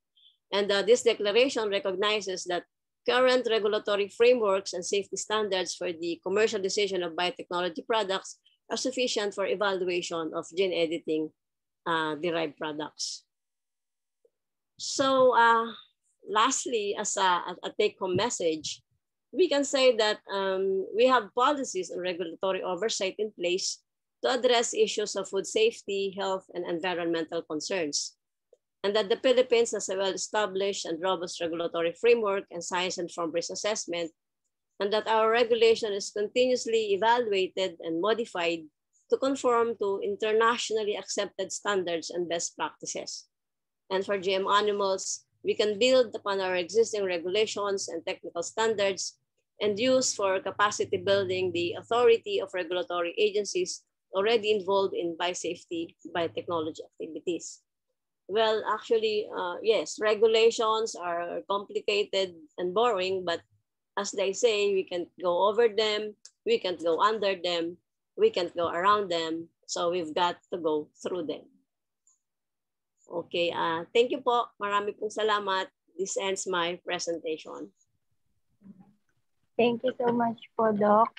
I'm Ma'am. Thank you, thank you. Pagala. Thank you yes, po. Thank you, So, thank you. thank you po sa wonderful presentation nyo about the scope of Cartagena Protocol on Biosafety and the Advanced Informed Agreement Procedure, public awareness, education, and participation, animal biotechnology status and concerns. The technology involved the transgenic, cloning, gene editing, and more. Thank you so much po, ma'am. Yes, thank you. So, yun po.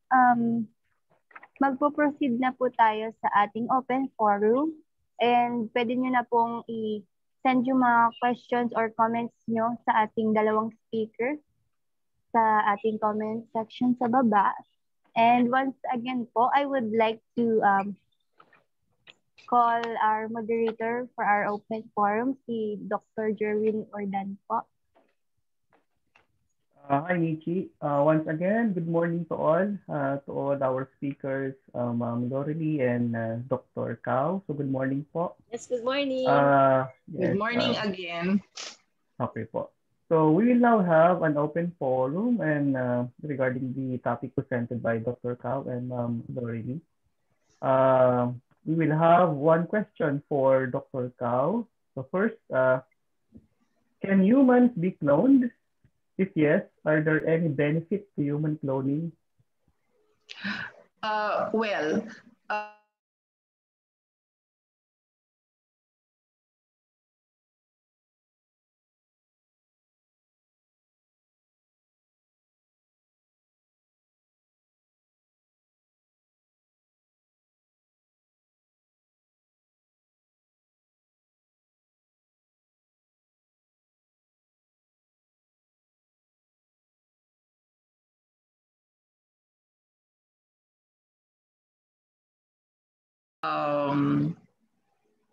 unlike, of course, yun nga, as I've mentioned, unlike plants and animals, we need to make more of them so that we can have more food.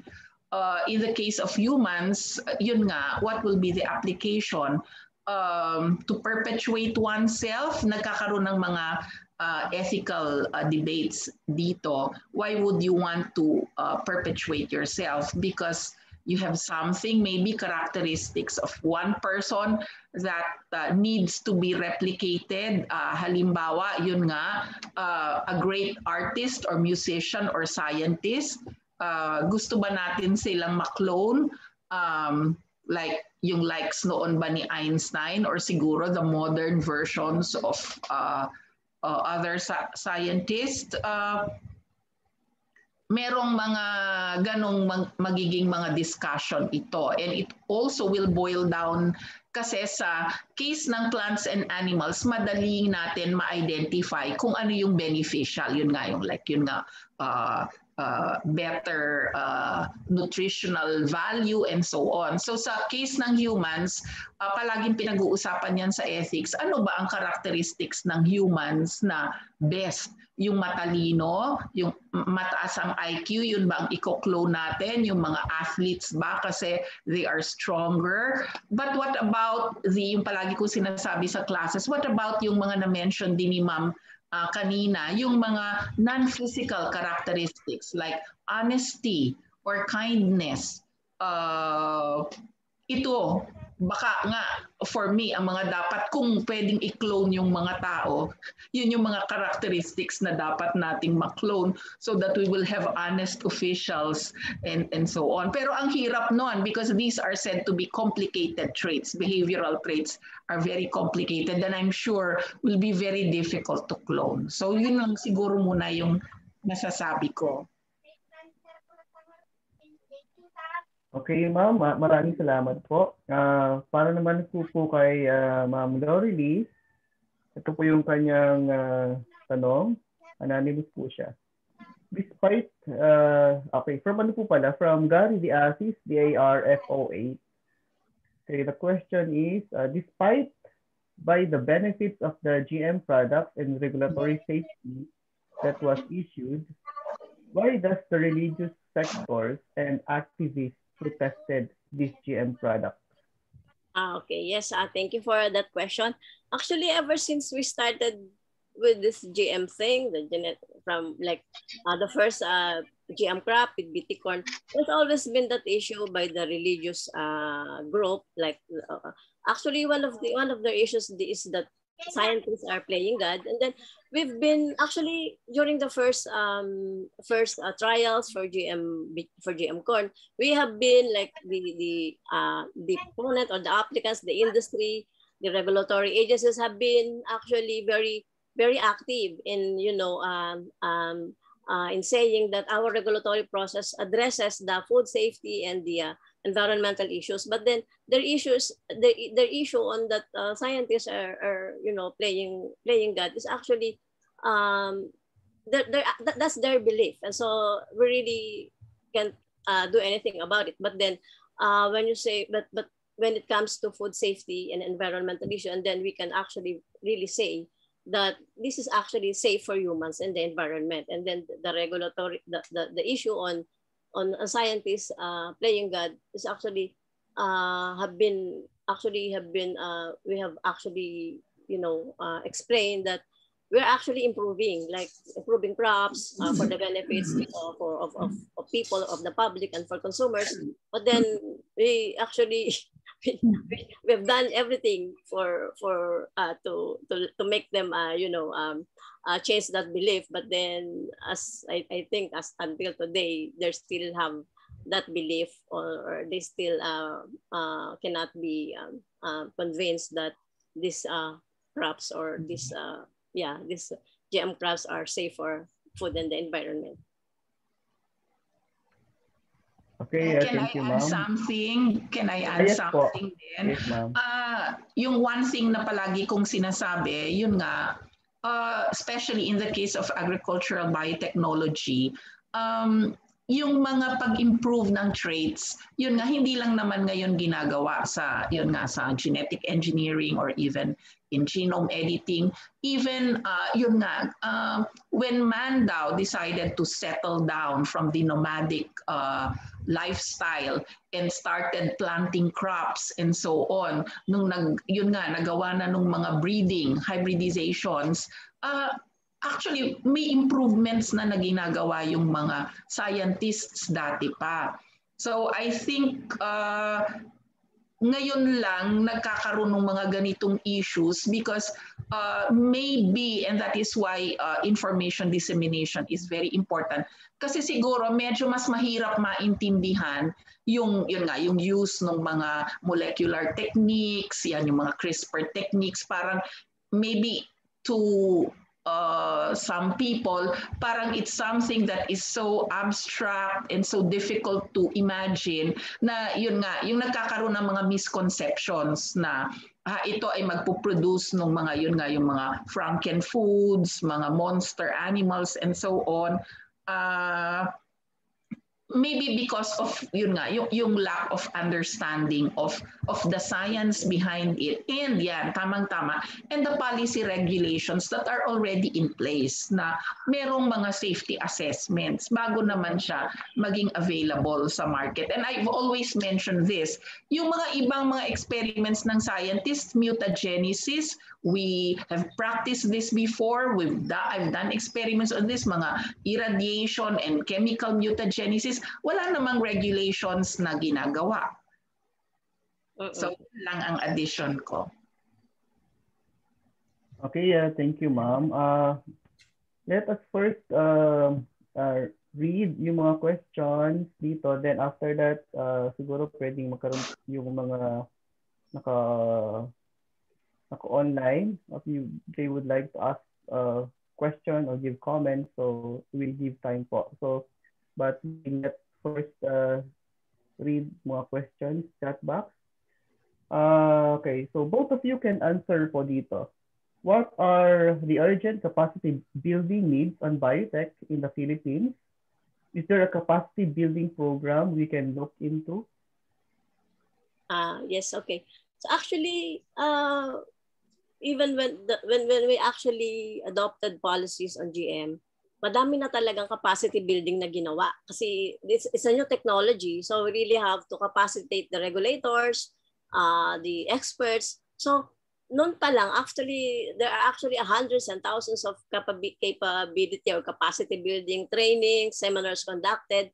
Sabi nga nila kami, kasi I used to be a regulator when I was at BPI, so we have actually attended like hundreds of trainings already. So, when we have a new technology that we have here, like in the Philippines, parating nakasunod doon yung mga trainings, capacity building. And all agencies involved, all departments involved have their own also capacity building initiatives. Like for example, kayo sa BAI, sa BPI, with BPI, DOH, DANR, actually have their own capacity building or capacity building program in their own departments and agencies also. So parating hindi po nawawala yung capacity building whenever there's a new technology.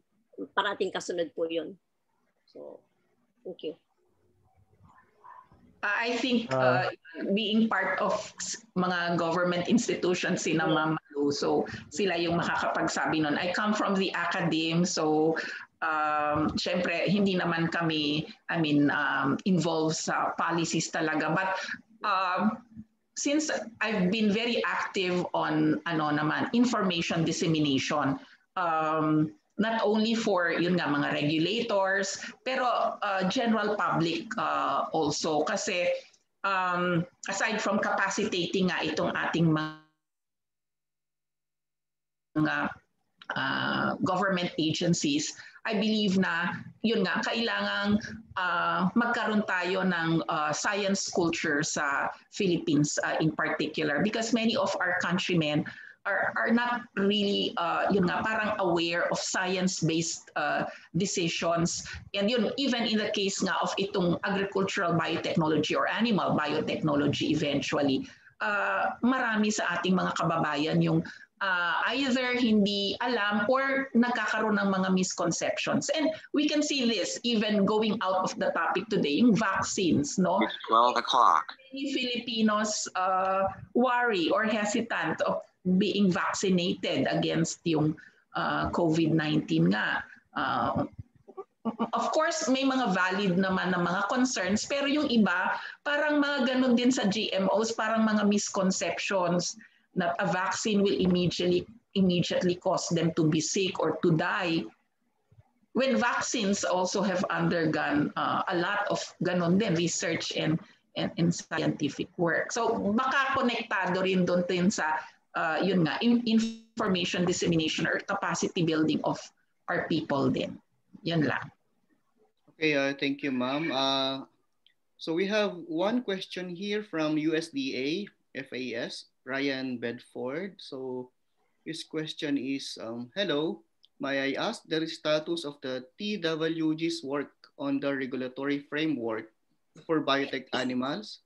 Is a draft almost finished? Okay, thank you, Ryan. Actually, as far as I know, the draft is almost finished. The draft framework for GM animals. Actually, if Dr. Mengala is still here, he can actually confirm that. The draft is almost finished. And the last time, excuse me, the last time we had a meeting of the TWG and GM animals, we agreed that the draft will be presented during the next meeting of the NCBP, and that would be on March 26. So I'm hoping that the BAI or Dr. Mengala's group can present the draft for GM animals during the meeting on March 26. Okay. So one question again. In your own opinion, how will the Philippines improve biosafety in biotechnology in any aspect? Actually, we actually have a very functional biosafety system. And we've actually, as I've said, we are continuously improving and based on international standards, we actually, if there's a new technology, then we're actually, I can say 1 step ahead or 2 steps ahead. So that's it. So I cannot say that we still have to improve, but then we are actually continuously improving and continuously complying with international standards. So, and we have a very functional regulatory system. So that's what I can say. If I may say, well, at least I am also involved in biotech regulation as a member of yung mga assessors, no, and the DA Biosafety Committee. And in the Philippines has one of the most stringent regulatory mechanism, and the assessment is actually done talaga very rigorously. even if yun nga in other countries na deregulate na yung ibang mga products, no, at least up to now we have not yet revised our system, nire-renew pa rin yung mga permits, no, for either direct use or even for propagation. When there had been already a long, kung ano ba history, we've been planting, for instance, BT corn for about how many years? 19, 20 years already. Pero yun nga, ganun kung ano ba ka-strict or ka-stringent yung implementation of biosafety rules. And although I think there should be a balance nga rin of yun nga, when maybe for a new product na ngayon palang i-assess, but for products that have been already used and planted and wala namang adverse effects that had been obtained, no, from monitoring, baka kailangan din na tingnan, no, yung ganong procedures. Yes, actually, we now have an ongoing review of the joint department circular, the framework that we have. So we are actually reviewing it. There's a technical working group that's assigned to review the JDC, and maybe later this quarter or the next quarter, the second quarter, would be able to also finish the review, and then we've actually already have the revisions, the amendments that we would like to propose, and I think that would be subjected to consultation for all stakeholders, for regulators. Thank you. Okay, thank you, ma'am. At this point, we would like to ask our participants online if they have other questions or comments regarding the topics presented. So you are welcome to do so po if we still have time.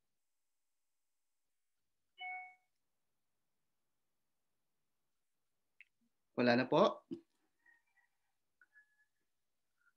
Okay, so I think that's the end of our open forum. If there's no other questions, from now, may I ask the MC to take charge for the remainder of the program for today. Thank you and God bless po to all. Thank you po so much, Dr. Ordan. Thank you po sa ating mga speakers sa pagsagot sa ating mga katanungan. And it looks like we've covered all of your questions na po. And if meron po mga hindi pa na itanong, no worries po. Pwede po i-message na lang sa amin. Tapos i-consolidate na lang namin para sa mga speakers po. Okay, so let's proceed na po sa awarding of certificates.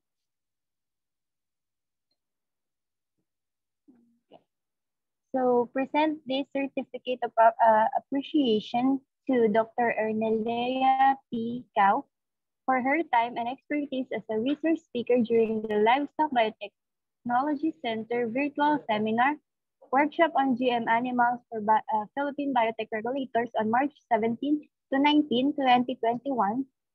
Undersigned by Dr. Clara N. Ingala, Chief of Livestock Biotechnology Center, Philippine Carabao Center, and undersigned as well by Dr. Ronnie D. Domingo, OIC, Executive Director of the Philippine Carabao Center. And same contents po, and present the certification of appreciation to Maria Lorely Agbagala po. Thank you po sa ating mga speakers. Thank you. Thank you. So, let's proceed na po sa ating closing remarks. We couldn't have done this successfully without our participants and speakers who spared their time attending this workshop session. Thank you everyone for participating in today's workshop session. And for tomorrow's session po, same time po 8, sana po nakain na tayo dito sa ating Zoom. And bibigyan naman po kayo ng time from 8 to 8:15 a.m. para makapag-sign in. And same flow lang din po ng ating program for tomorrow. Yun po, 8 a.m. po. Thank you po. And if you have any other concerns po, pwede nyo kaming i-message sa aming email address. Ito po yung livestock.biotech@gmail.com or sa livestockbiotech.webinars@gmail.com. Thank you po. And now we have come to the end session. I would like to invite all of us first for the photo session. Please open your camera po.